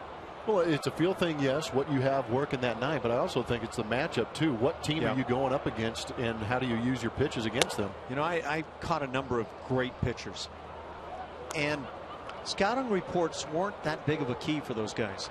They did their thing. Nolan Ryan did his thing. He wasn't concerned about what the report said about so-and-so hitter. He did his thing, and he figured he could win with his stuff. He did. Typically did. And that's the crazy thing. That gives you an idea how good those guys were, because most hitters probably knew what they were going to get from a guy like Nolan Ryan, yet he still went out there and struck everybody out. Strike 3 called on that changeup on the outside edge. Back-to-back punch-outs. Michael Bourne down. That's 2 outs for the leadoff man, Jason Kipnis. Changeup is working for Dan Straley. Throwing it for strikes, getting guys to chase at it. You know what, though? If you go out there in your first couple of innings, you throw about 5 or 6 changeups, you can't come near the strike zone. You kind of abandon the pitch, and you find something else that works on that night. Jason Kipnis has tripled down the left field line and lined out near that line. Nice running grab by Colby Rasmus in the 3rd inning. Pitchers are lucky in that sense. They've got, 3-4 different pitches that they can go to. As a hitter, I only had 1 swing from each side. I couldn't change that. Ground ball to first.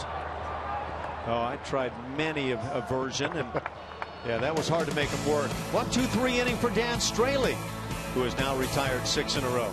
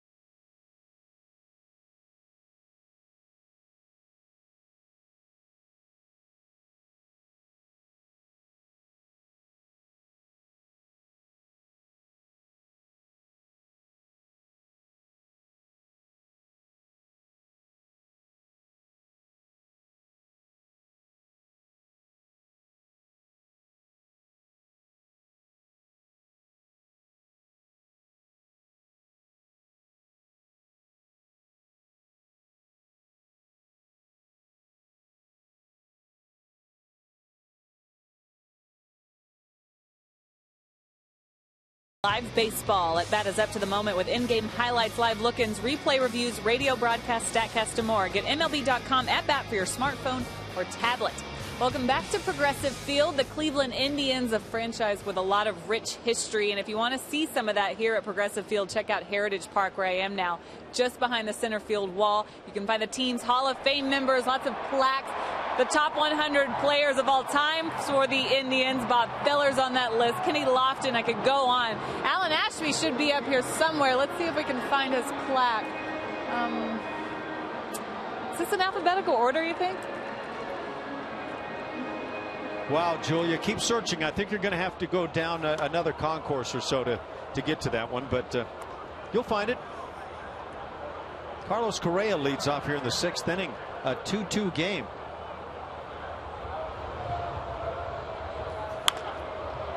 Everything I did was forgotten when they broke down the mistake by the lake. Yeah, they tore down the Muni. Left your mark on that place. Yeah, that's why it was so renowned at that point.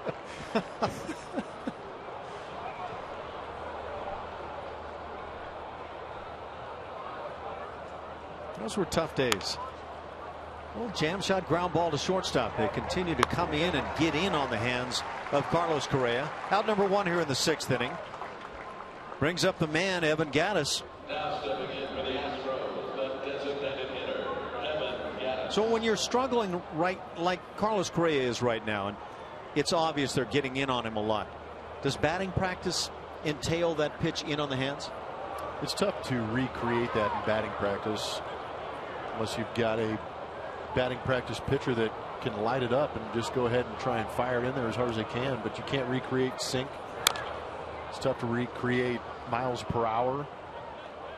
More often than not, you see guys even in the big league going into the tunnels and getting on a tee, setting that ball up where that pitch normally is and trying to just get a nice routine going, get a good rhythm going, trying to create a good bat path to that pitch, and hopefully you take it out there on the field. Gattis gets the breaking ball up and hits it foul. Boy, he's getting a lot of pitches up to handle.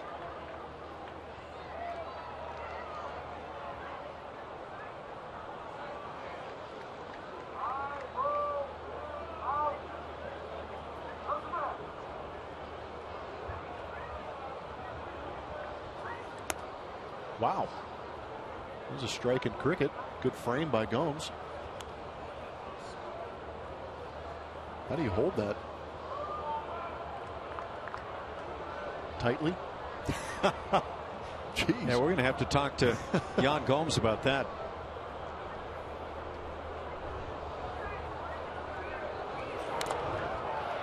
That over-the-top hammer from Bauer has been very effective tonight.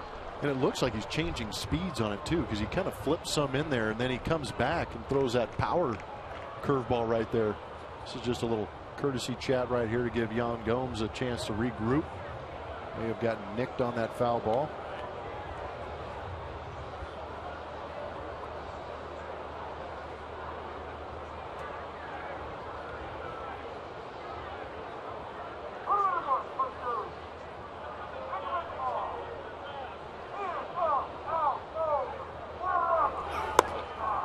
Two and two the count. 95. Bauer throwing very hard. That over the top curveball has been good. He's got a changeup, mixes in a slider.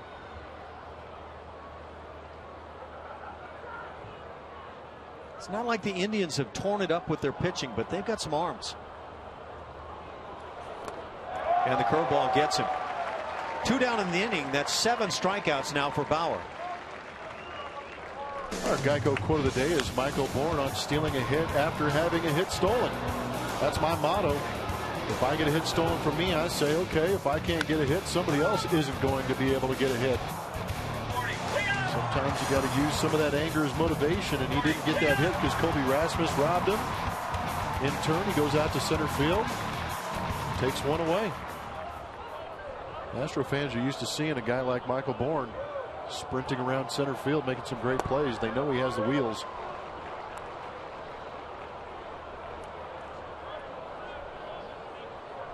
Colby Rasmus 0 for 2. Struck out looking in the first inning. Fly to left field. Hits one in the air to right. Coming on to make the play, Brandon Moss. A nice easy 1-2-3 inning. Right now Trevor Bauer is rolling along. It's 2-2.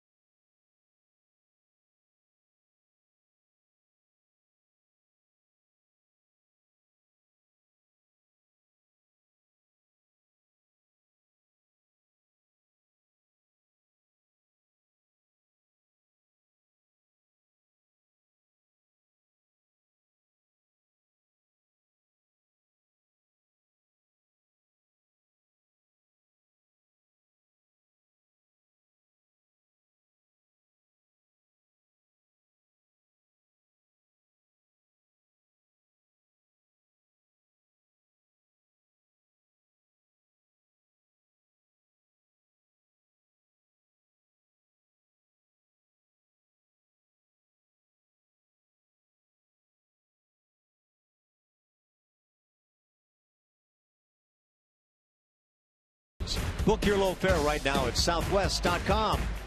By Geico, 15 minutes could save you 15% or more on car insurance. Visit us at geico.com or call 1-800-947-AUTO. And by Whataburger. You've never had a club sandwich quite like this. The Whataburger Honey Mustard What a Chicken Club. Here for a limited time only.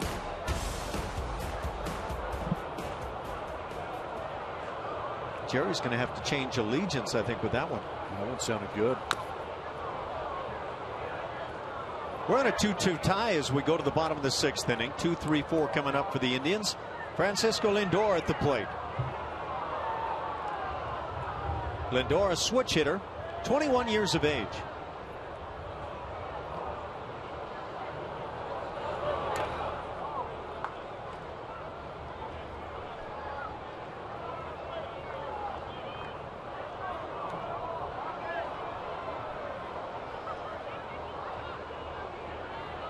Getting in front is Straley.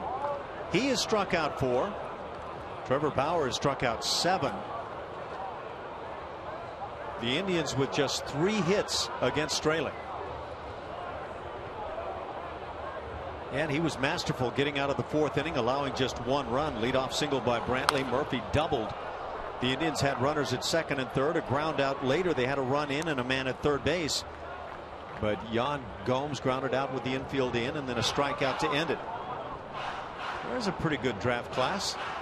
How did George Springer last till number 11? Bad scouting.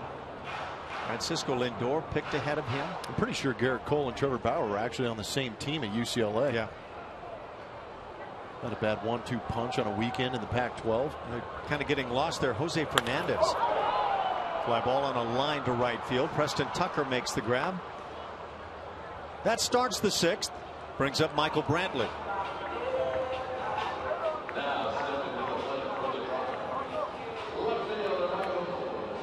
Brantley 1 for 2. And scored run number 2 for the Tribe.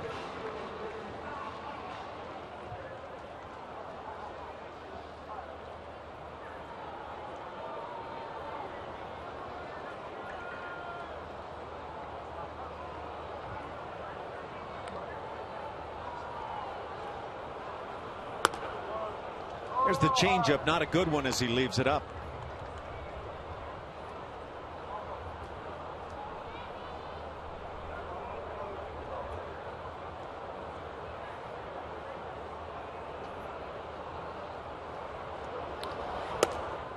Paints the fastball. 1-1 now as Michael Brantley stands in with 1 out, hitting .294.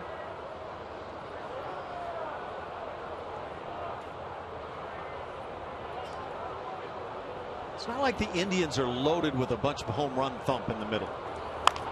They've got some good hitters, though. Ground ball to 2nd. Altuve makes the play on to 1st. 2 outs in the 6th. Brings up the cleanup man, David Murphy. Come out to the St. Arnold's Bar at Minute Maid Park for baseball on tap on Friday, July 17th. It kicks off at 4:30 p.m. and features a beer tasting, live music, and souvenir Astros pint glass to the first 500 fans with an event ticket. For more information, call 1-877-9-ASTROS or visit astros.com/baseball on tap.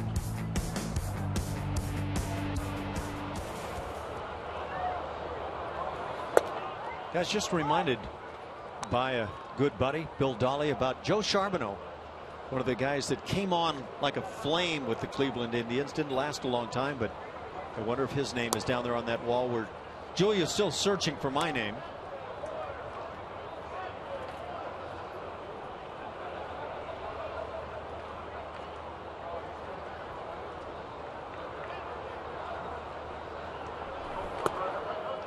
Your name may not be on that wall, Ash, but it's in our hearts. It's where it counts for me, too. Appreciate that. Will Harris gets it loose. Well, maybe we're looking at the last inning from Dan Straley, but quite a night. 2 outs into the 6th. Changeup gets the weak fly ball. Easy for Tucker, and that'll do it here in the 6th inning. A 1-2-3 frame. 9 in a row retired for Dan Straley. A 2-2 tie.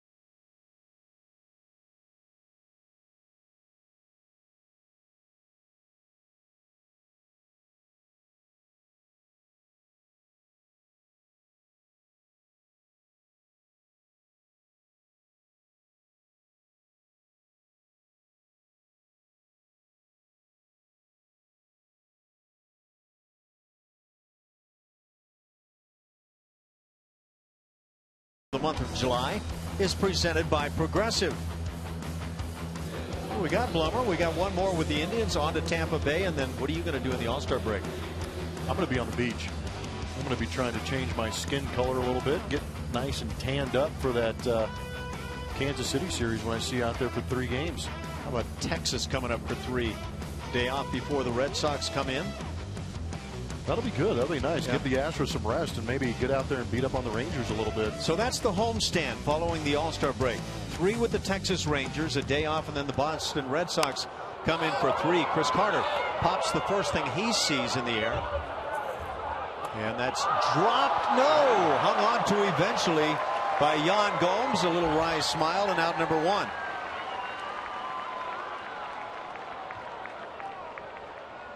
So make your plans to join us back at Minute Maid Park when the Rangers and the Red Sox come in. Well, that's one of the worst feelings in the world is when a pop-up bounces out of the glove. Able to recover quite nicely. It's tough. You could see he wasn't even looking up at the glove area when the ball came out. 1 out. Routinely, Marwin Gonzalez comes to the plate.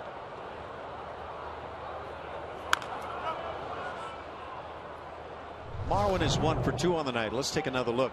Slow it down, will you? Really dissect this thing. See, the eyes aren't even on the baseball until now. Almost put his eye on the ball. He sat on his shoulder like a parrot, and then he coddled it. Thank you very much. I knew I had that.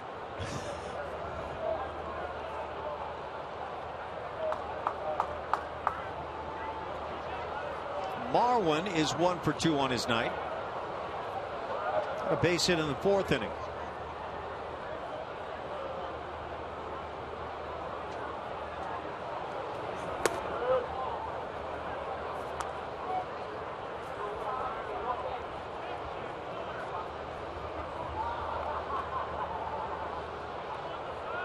Fairly straight up defense. You don't see that anymore. Take a picture. Let me get my camera. Fastball hit down the left field line, but slicing and goes foul.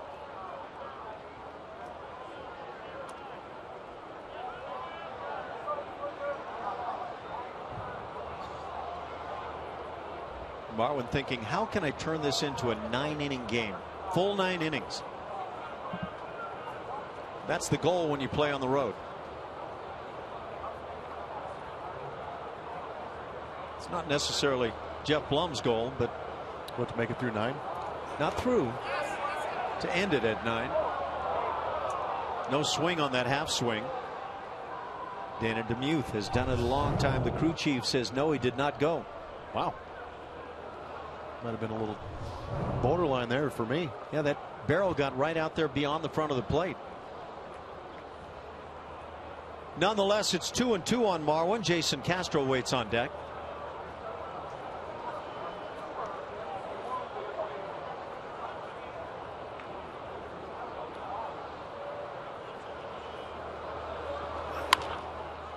Fly ball goes foul down the left field side. So I mentioned that Dana DeMuth is down there at third base and gave Marwin the extra hacks here. I'm told Dana DeMuth was on hand for Craig Biggio's first ever major league hit. We saw a highlight of that. He was at first base and Dana was behind him. Still going strong. Man has seen some baseball. I wonder what he thought when he saw Craig Biggio at that time. This guy's going to be in the Hall. Curveball got him looking. 8 strikeouts now, as Trevor Bauer has been really tough. But for a first inning 2-run home run on a high fastball hit by Evan Gattis, the Astros haven't done much at all against Bauer. Shown a good mix of pitches. A lot of fastballs, a lot of sliders, really getting a lot of these punch outs on Astro hitters with the breaking ball. He's got that 12-6er, and this one kind of backs up a little bit, catching that outside edge, according to Paul Nauert. Marwin didn't agree. Castro's 0 for 2 on the night. Fastball in the hands, hit in the air to right field. Easy as Brandon Moss comes in. And again, turning a 1-2-3 inning. That's the third in a row picked up by Trevor Bauer. Through 6.5, we're tied at 2.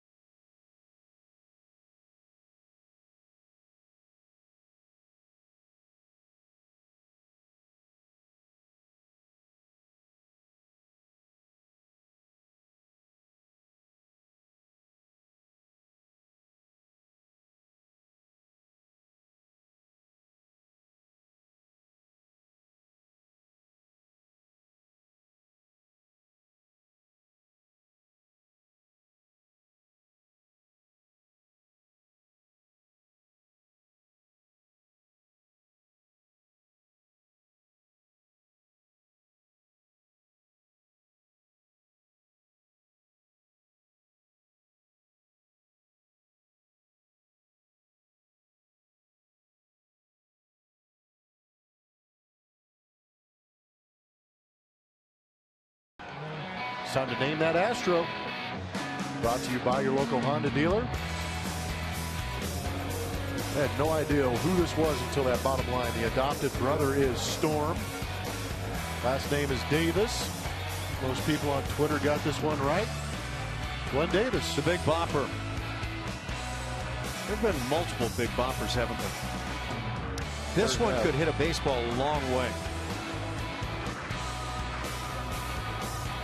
Good teammate. Yeah. Glenn was a fun guy. He was accused of a few things, a little mischievous work in the clubhouse through the years. He actually put a mouse, a live mouse, in a certain piece of midsection equipment for me that, wow, it really got me. Thoroughly got me. Carlos Santana at the plate, a 2-2 tie here in the 7th. Somehow I put on that equipment, was sidetracked talking to somebody else, and all of a sudden running up my body was this mouse. Unbelievable. Joe Thatcher along with Will Harris now throwing in the Astros pen.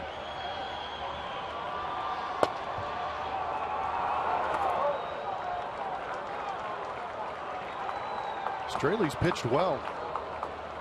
Falling behind here 3-0. Trying to throw that 2-0 changeup at 93 pitches. I think he's competed extremely well against what Trevor Bauer has done to the Houston Astros offense.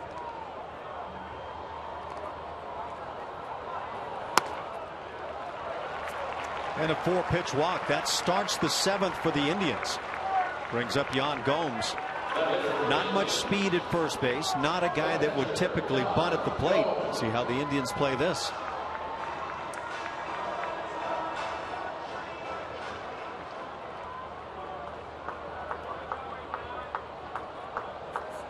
It was Gomes grounding out to the drawn-in infield with Carlos Correa making the play in the 4th inning. Man on third base, 1 out.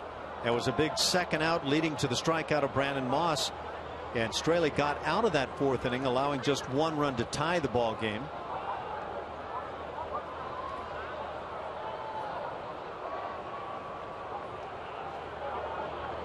Shift on. This is intriguing when you're looking for the double play. And the fastball runs up and in and hits Gomes. And that's not what you were looking for if you're with the Astros. So a walk and a hit batter to start the inning, and now A.J. Hinch is coming out of the dugout. He's got a righty and a lefty. Left-hand hitting Brandon Moss coming to the plate. 5 pitches, and that spiraled out of control quickly. Now A.J. has asked for the right-hander. That's Will Harris. And again, the lefty Brandon Moss coming to the plate. So Dan Straley's done with his night. Pitched very well until here in the 7th inning. All tied at 2.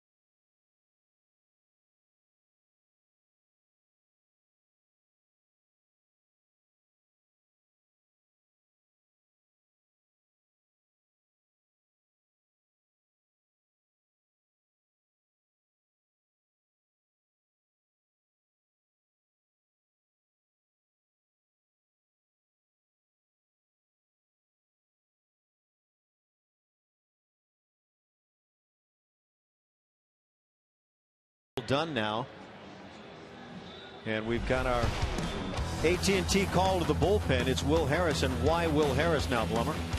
Well, you mentioned that left-hander Moss is coming up to hit.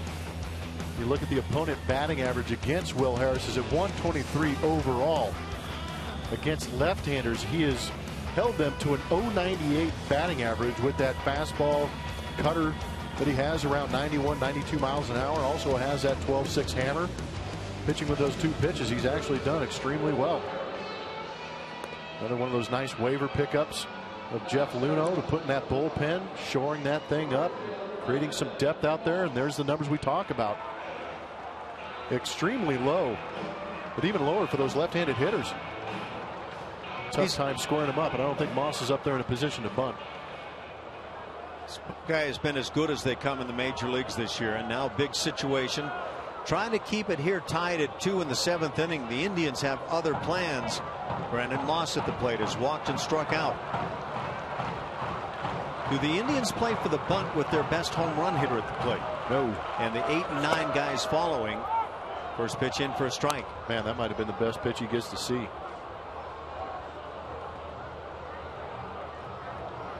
He's really the closest thing to the crusher in this lineup.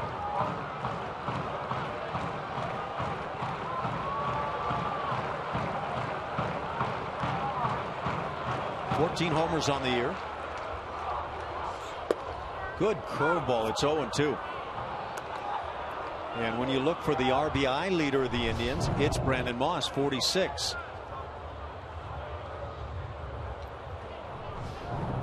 Down 0-2, staring at some nasty pitches on that outside corner. Now you're in defensive mode if you're Brandon Moss. Brandon Moss had a long night last night. Struck out 4 times. Again, 0-2 count. We know that Will Harris has that good 12-6 curveball that he can throw in the dirt. We've seen Brandon Moss chase some off-speed pitches down out of the zone. Maybe elevating the eyes right there to come back with something down in the zone, get the swing and miss.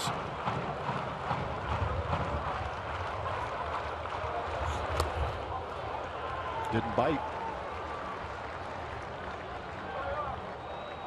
That's tough to bounce back after a night when you strike out 4 times. You get the golden sombrero, and now you're in a key moment the following night in the 7th inning of a tie ball game.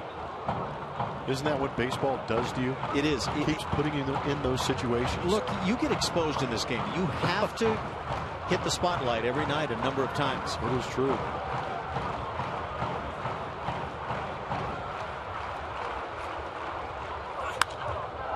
It's a piece on the fastball. It's still 2-2. Good pitch down and away.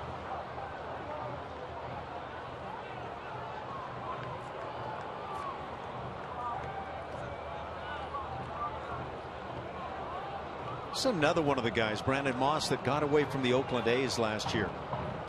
And he had 25 home runs last year with Oakland. Had 30 the year before.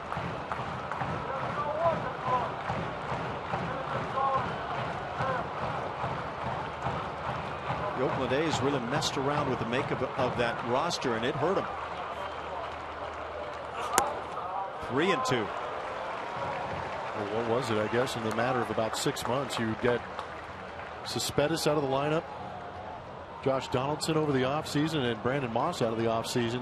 I mean, that's 3 guys that probably give you 60 home runs a year. They Easy. got John Lester and Jeff Samardzija, but lost them both in the offseason. Yep. It's a gamble. Little tapper.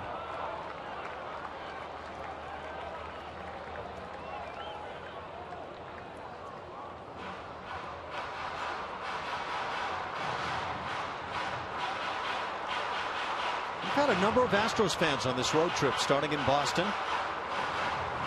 4 games here in Cleveland with tomorrow night's game. And then 3 coming up in Tampa Bay before the All-Star break. I think there's been a lot of Astro fans around, but I think they're finally comfortable enough to actually wear those jerseys out to the ballpark. Yeah, it's kind of a coming out party time this year, right? Taking full advantage of it. That's a good point. High fastball and getting a piece is Moss. So he punches out 4 times last night, but now makes a really tough time for Will Harris. He's done a good job of getting back in this at bat. He was down 0-2 on a great fastball in the outside corner, then a breaking ball, go down 0-2. Fouled off some tough pitches, taken some tough pitches. Having a good at bat in a tough situation. Pops it up, but this curls back to the seats. Moss stays alive. This will be the 10th pitch of the at bat.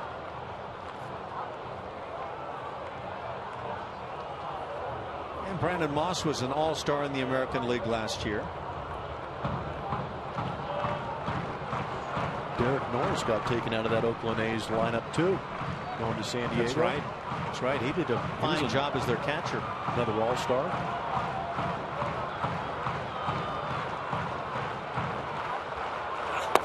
Got him on strikes. And a very big strikeout for Will Harris coming on. Gets it with the full count. 1 out now for the 8-hitter.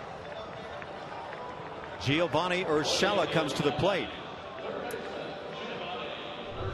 Some perseverance being shown right there by Will Harris. With the runner in scoring position, Brandon Moss expanding the zone, chasing that ball down. These 2 base runners belong to Dan Straley.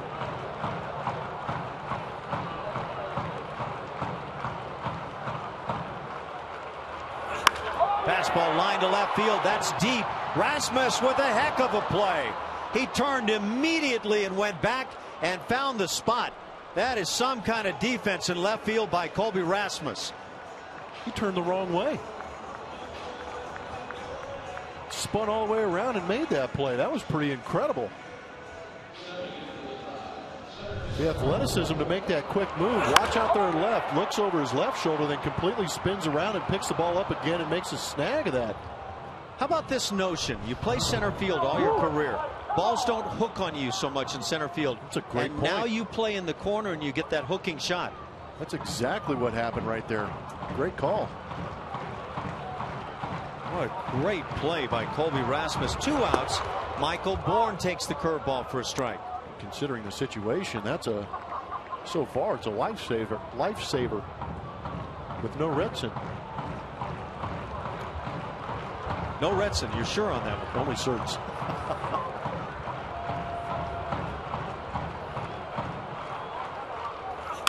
Ground ball back to the mound. Will Harris is going to get out of this jam.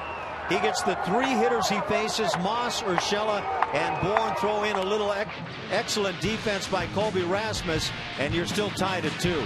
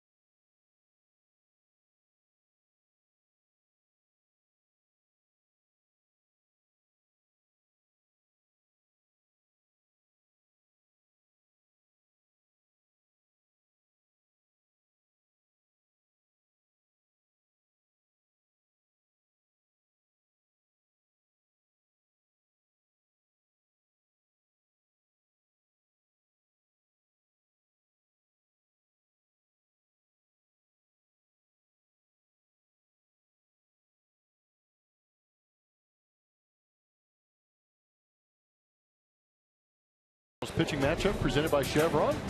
Care for your car. Cody Anderson for the Cleveland Indians going. He'll be making his 4th start. Brett Overholtz will be, I believe, might be on his way here. Had some trouble with all the United issues going on today around the country. But he will be in an Astros uniform and on the roster and on the bump going for those Houston Astros. Got roughed up last time against the New York Yankees, but the 3 starts previous to that pitched quite well, but getting another opportunity.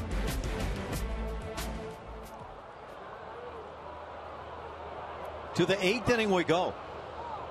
Trevor Bauer still on. He has had effective quick innings as he gets the foul ball to start things. That was awesome. That hit right on top of the monitor in the radio booth next to us. That was great.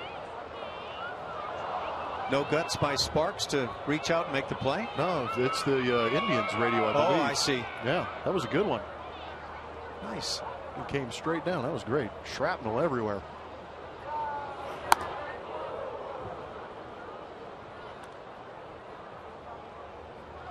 So I can still maintain my strong idolization of Steve Sparks. Everything is good. That's what I was hoping to maintain. Pat Neshek, right-hander, getting loose in the Astros pen as it's 1-2 now on Jake Marisnick. Leading off, he'll be followed by Jose Altuve and Preston Tucker. Here's Mr. Neshek.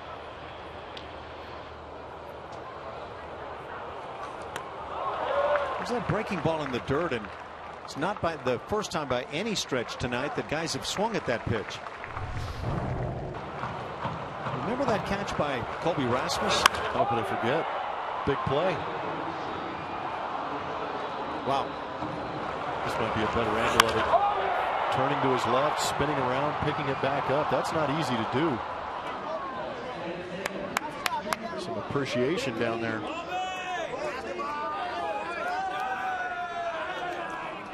That's the emotion in the dugout. You can really feel it with the sound and the sights there. And that's how invested these guys are in maintaining first place, maybe even stretching that lead in the American League West. 2.5 games up on the Angels. Altuve lines one to left field, but that's going to hang up for Brantley, and 2 down in the inning. No, there's a real good vibe in that dugout. Those guys believe on a nightly basis that they can go out there and win ball games, whether it's early like we saw in the first game of the series or holding tight right here trying to make a late push to win these ball games. These guys are not afraid. They play all 9 innings. They believe in one another. What's great is they've had some transition in that roster, and every guy that becomes a part of it is just welcomed right in. Preston Tucker trying to maybe come up with a big 2-out swing. Preston's 1 for 3.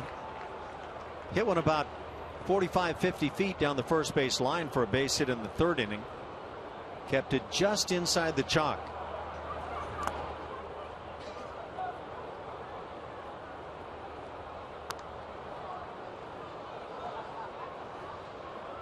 Says Trevor Bauer's thrown 103 pitches, but he really doesn't look like a guy that has.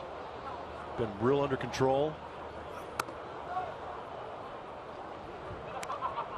We watched him warm up again today, and he had some headphones on, and you know, you were talking about how different he is in his approach. What are the headphones, for example, all about? Who's that motivational speaker? Tony Robbins? Oh, that's what he goes after. No, I don't know. Base hit through the right side. Second hit of the night for Preston Tucker as he waits nicely on the breaking ball. Come get a behind-the-scenes look at Minute Maid Park. Learn all about the ballpark by visiting areas like the historic Union Station, luxury suites, the Diamond Club, and much more. For more information, visit astros.com/tours or call 713-259-8996 to schedule your tour today.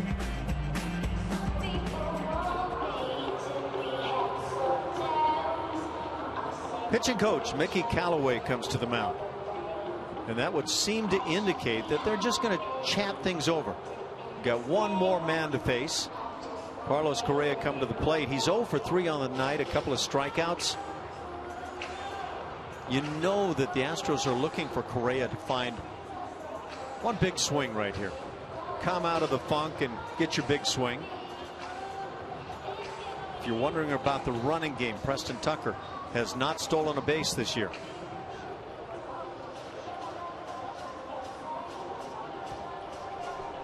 You know, we talked about Trevor Bauer. No, I don't know what he listens to on the headphones. I'm sure he's got some kind of music going. But Callaway, their pitching coach, we talked about Bauer traveling all over the country to visit with some of these more unique pitching schools or pitching schools of thought. Callaway has gone to these schools and listened to the same things, trying to adapt to a guy like Trevor Bauer. So I think that's a great thing for the Indians to do. But think about the message it sends to Trevor, telling him that, you know, they want to be a part of what he's got going on. And again, they come in. Don't know what adjustments Carlos might be considering at this point. Backing off a bit, trying to be quicker. A lot of things can come to mind. I really hope he doesn't adjust his swing, because that's the tendency as a hitter, is to try and adjust something in the swing. His swing is good, but I'm with you. Maybe move off the plate a little bit. Maybe try and clear that ball out of there, anticipate the ball inside. But his swing is too pure for me to even think about trying to adjust anything to that. Breaking ball rammed down the left field side, but hooking and going foul. Now that's the kind of swing we've grown accustomed to with Carlos. And that's okay. That ball backed up a little bit. Yes, it was an off-speed pitch on the inside corner, but able to clear it out of there. Just a fastball up and in on that first pitch. Came pretty close. I don't think there's any intention on that. That was just a cement mixer that got barreled up.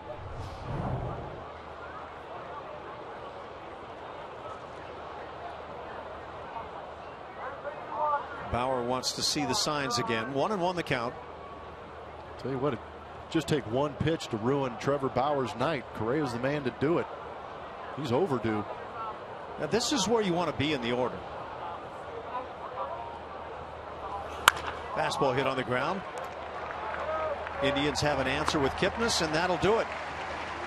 2-out hit by Preston Tucker. He's stranded. We've played 7.5, a 2-2 game.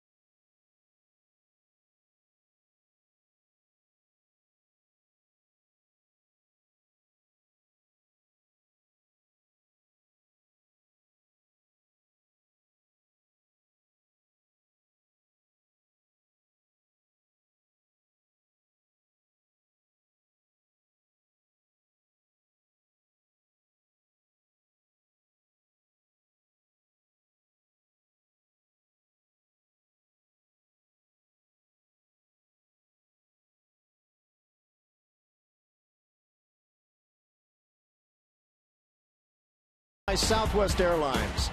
Book your low fare right now at southwest.com. And by Jack in the Box. Try the new Double Jack today, only at Jack in the Box. That's looking kind of good right about now. Joe Patcher comes on. Will Harris did quite a job in the 7th inning with a couple of runners aboard, nobody out. He got Brandon Moss, Giovanni Urshela, and Michael Bourne. And now it's the top of the order. Left-hand hitting Jason Kipnis to start it. I think Dan Straley should be giving Will Harris a foot rub about right now. He did a great job, but Thatcher on now to pick up that Astros bullpen. Didn't go so well yesterday or a couple days ago. Went a third of an inning, gave up a hit, earned run, 2 walks and a strikeout. Had to throw 23 pitches doing it. Luckily, it didn't have an effect on the outcome of the game.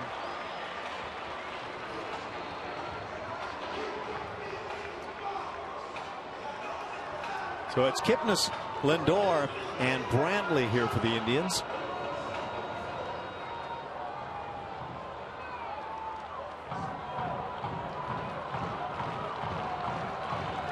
Kipnis has been the man with the bat for the Tribe this year. Among the leaders all season long, .336 that batting average. Takes a strike.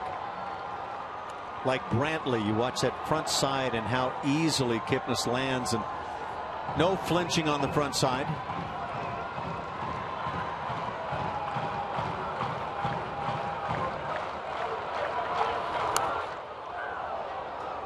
Thatcher gets in front, 0-2.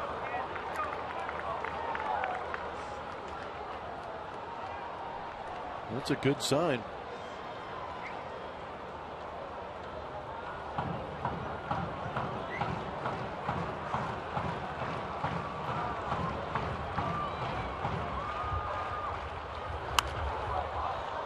Head down on the baseball. Kipnis fouls it off.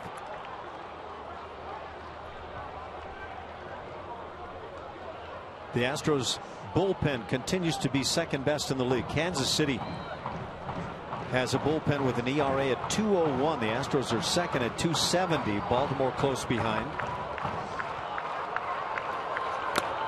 Strike 3 got him. Breaking ball up. Little foul tip hung on to by Jason Castro. And there's your first out of the inning. Good start. Slowed him down with the slider before and then elevated the fastball and snuck it by him. It's almost a little bit of a cutter.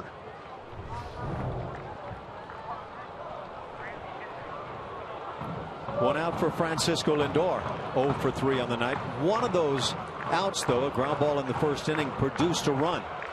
That was right on the heels of the triple by Jason Kipnis.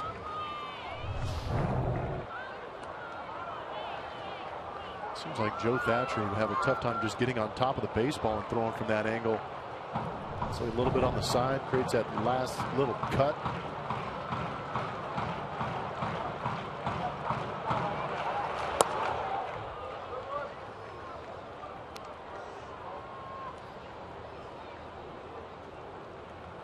Lindor in just his 22nd game, hitting .198.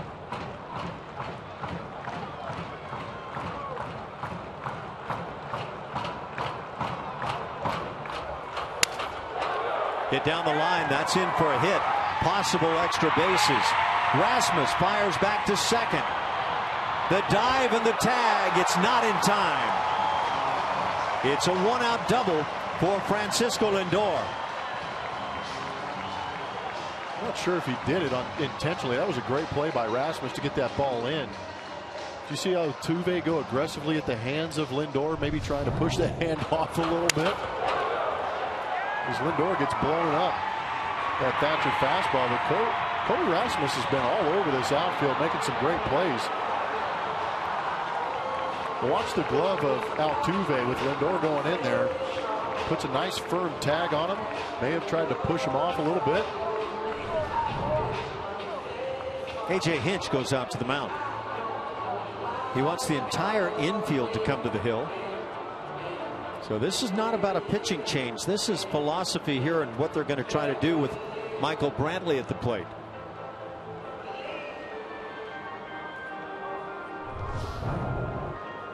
Watch the glove. That left hand of Lindor is on. Altuve, that was actually a really close play. Watch him follow through right here. Leave that glove on there extra long, maybe give it a little tug, and you see the right hand of Lindor getting on there. Yeah, we've been seeing a number of plays where guys have come off the bag after beating plays. And so part of that could be just simply trying to maintain a tag. I think it's a smart move. We've seen some of those plays overturned when slides go crazy and they get disengaged with the base. Looked like Lindor took a little umbrage at that tag. He'll get over it. You hope it comes soon. Brantley is 1 for 3. That won a base hit to lead off the 4th inning. He came around and scored the 2nd Cleveland run. The Astros 2 runs back in the 1st inning. 2-run dinger by Evan Gattis. And now 2-0 the count.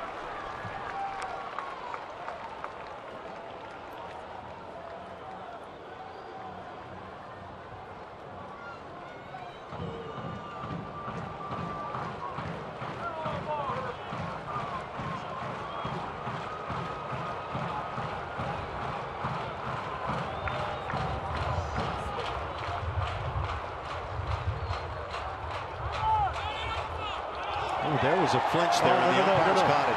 No, home plate umpire Paul Now's waving it off, calling timeout before the ball was called. He's saying, I called timeout. Yes, you got it dead on there.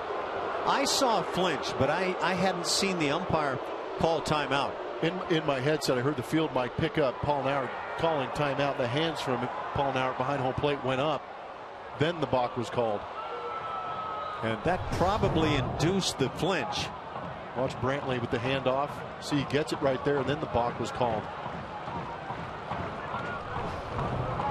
Good job of the umpires picking each other up. 2-0 on Brantley.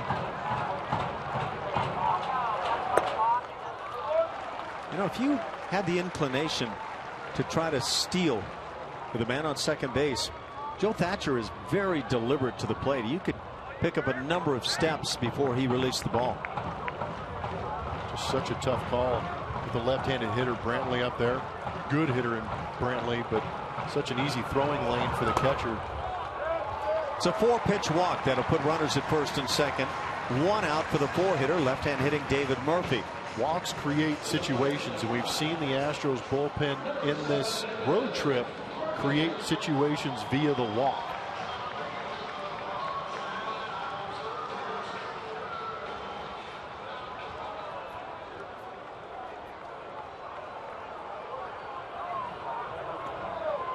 Indians are 0 for 7 with runners in scoring position tonight.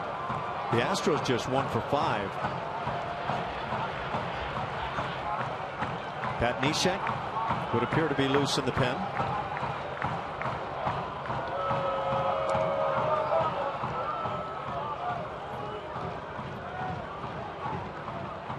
Carlos Correa playing right in behind the runner.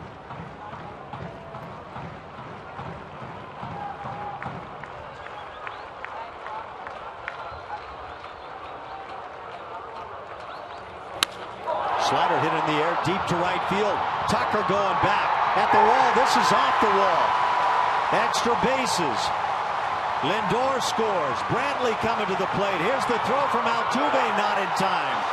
A 2-run double from David Murphy. And the Indians jump on top here in the 8th inning, 4-2.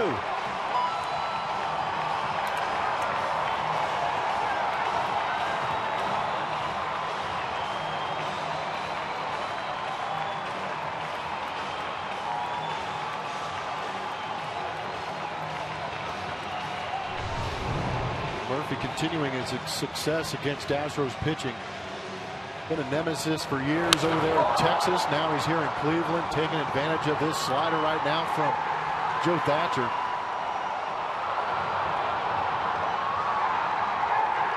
Kind of interesting left on left with Joe Thatcher. He really doesn't have anything to back those left-handed hitters off the plate. Therefore, it looked like Murphy kind of leaking out over the plate a little bit, letting those hands get out around that slider, yanking that one over the outstretched arm of Preston Tucker.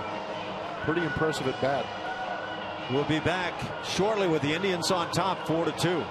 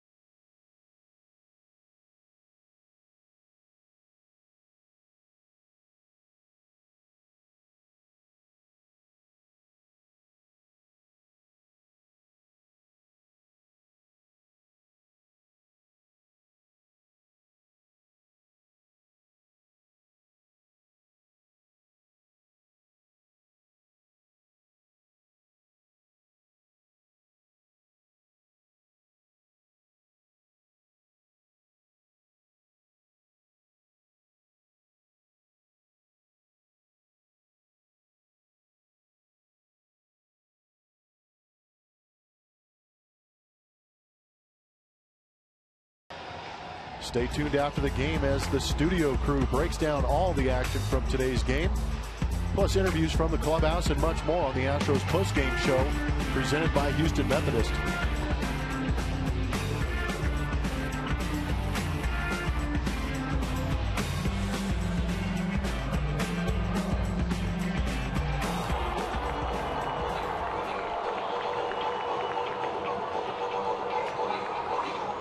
Pat Neshek on to work it now. But some big damage done here in the 8th inning. 2 runs in for the Indians. They lead it 4-2 as Neshek will face the 5-hitter, the switch hitter Carlos Santana. Good numbers on Neshek. That number on the bottom is a good one. Stranded 11 of 12 inherited runners. Murphy's double off Thatcher is the first extra base hit that Thatcher has given up all year to a left-handed hitter. And the second double of the night for David Murphy, who's had a big game.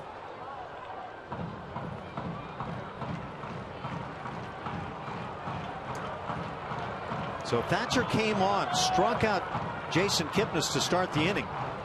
But then the double by Lindor, the walk to Brantley, the double by Murphy, and the Indians right where they want to be now in the 8th.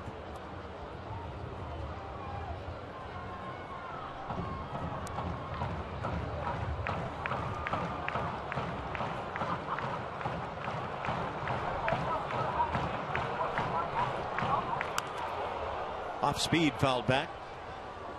Serious off speed at 67.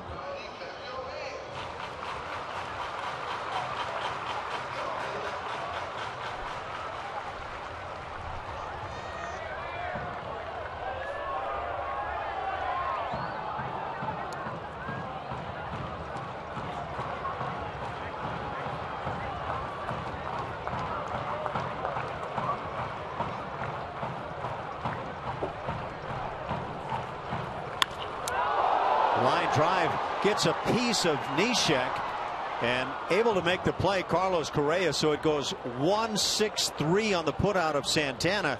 Moving into third is David Murphy. Neshek says, I'm okay.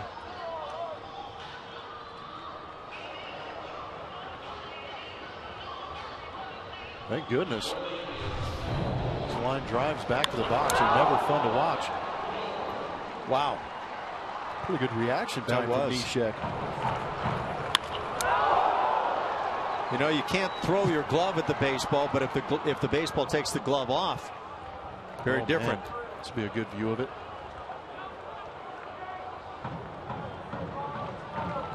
Danger.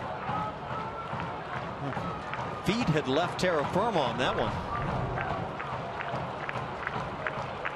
2 outs, man at third. Yan Gomes at the plate. Gomes 0 for 2. He's also been hit by a pitch.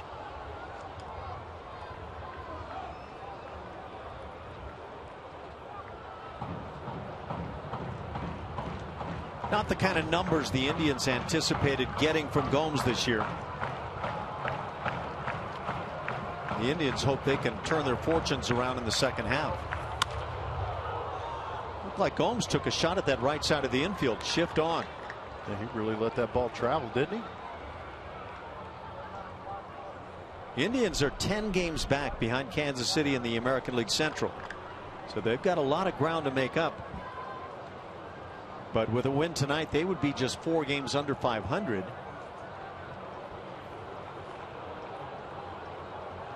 And again, the Astros looking for win number 50 tonight. The 49 Houston wins, most in the American League. Half swing going through his Gomes, and that'll do it. Neshek comes on, settles things down, gets a couple of outs. But the damage done, 2 runs in. It's 4-2 Cleveland.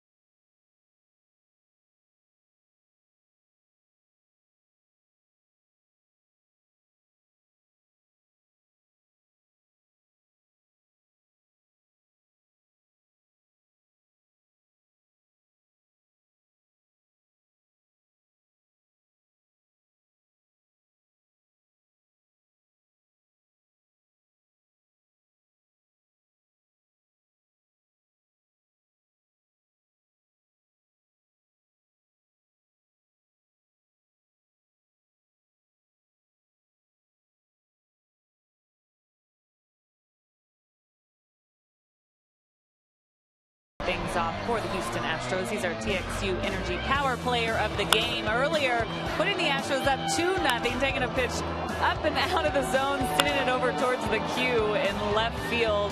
2-run bomb for him. That was his 15th on the year. But Evan Gattis, we talked about him earlier in the game, how he's been having quality at bats, very consistent. His last 40 is hitting over 300. AJ Hinch was talking about him, saying his approach is much more refined here lately. He's liking what he sees, especially when they shift against him. He's sending balls the other way. Just a good approach for him, but we like to see him hit those high ones out of here too, don't we, guys? Yeah, that's never a bad sight. Yeah, it's a good approach when you're hitting pitches up above your eyes when it's going out of the ballpark. So, yeah. Cody Allen comes on to close it out, the closer for the Indians. Indians on top 4-2 here in the ninth. Fastball, curveball, changeup. Likes that curveball. Throws about 95 miles an hour. His last save was back on the 3rd at Pittsburgh.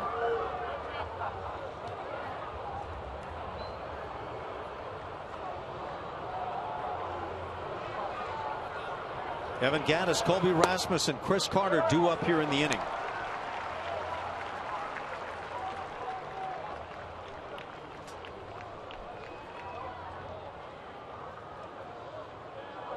"15 home runs now for Evan."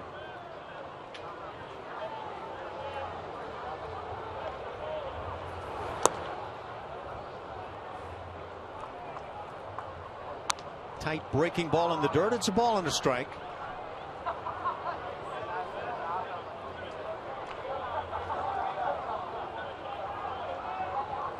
It's all about getting at least one base runner here. Especially for the Astros, they get a guy on.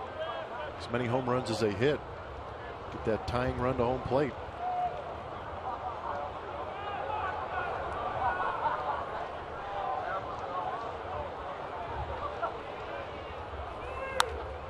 There he gets his high fastball, 95 on that heater.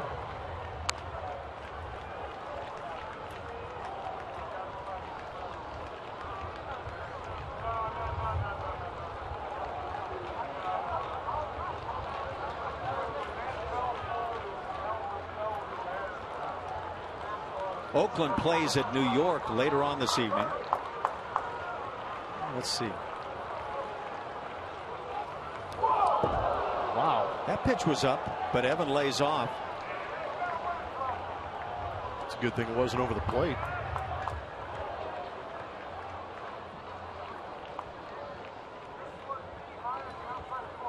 Yeah, you wonder, might he hack at it?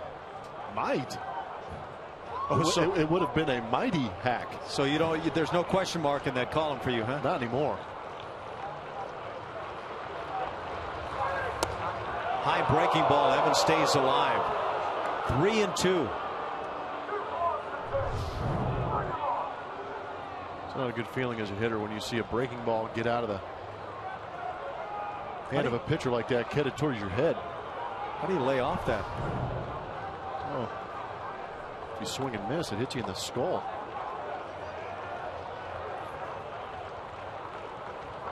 Three-two pitch. Fastball pumped right through there at 96 for the punch out. 10 strikeouts of Astros hitters. That's out number 1. Cody Allen's got some good heat coming out of that right arm. Electric fastball.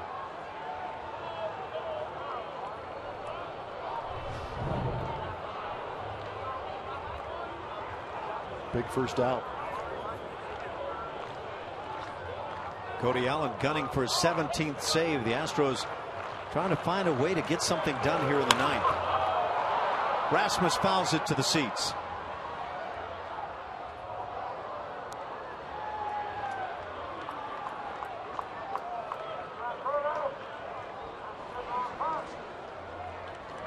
Well, the answers are hard to come by when the bats are cool. The Astros 6 hits on the night. The Indians just 5.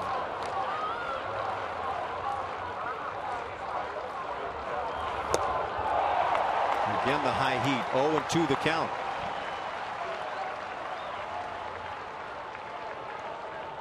Cody Allen racked up 24 saves last year.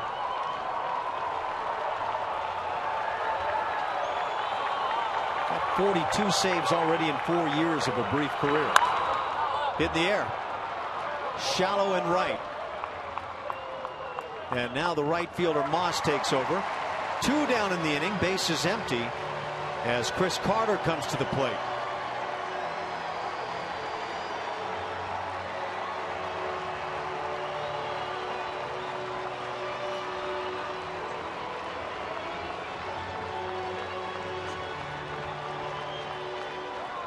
Carter's 0 for 3 with a strikeout tonight.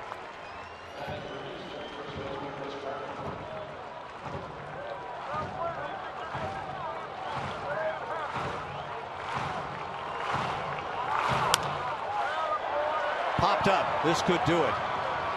In foul territory, Santana puts it away. A 1-2-3 ninth for Cody Allen, his 17th save. And the Indians with 2 runs in the 8th inning, able to win it in 2 hours and 39 minutes. The final 4-2.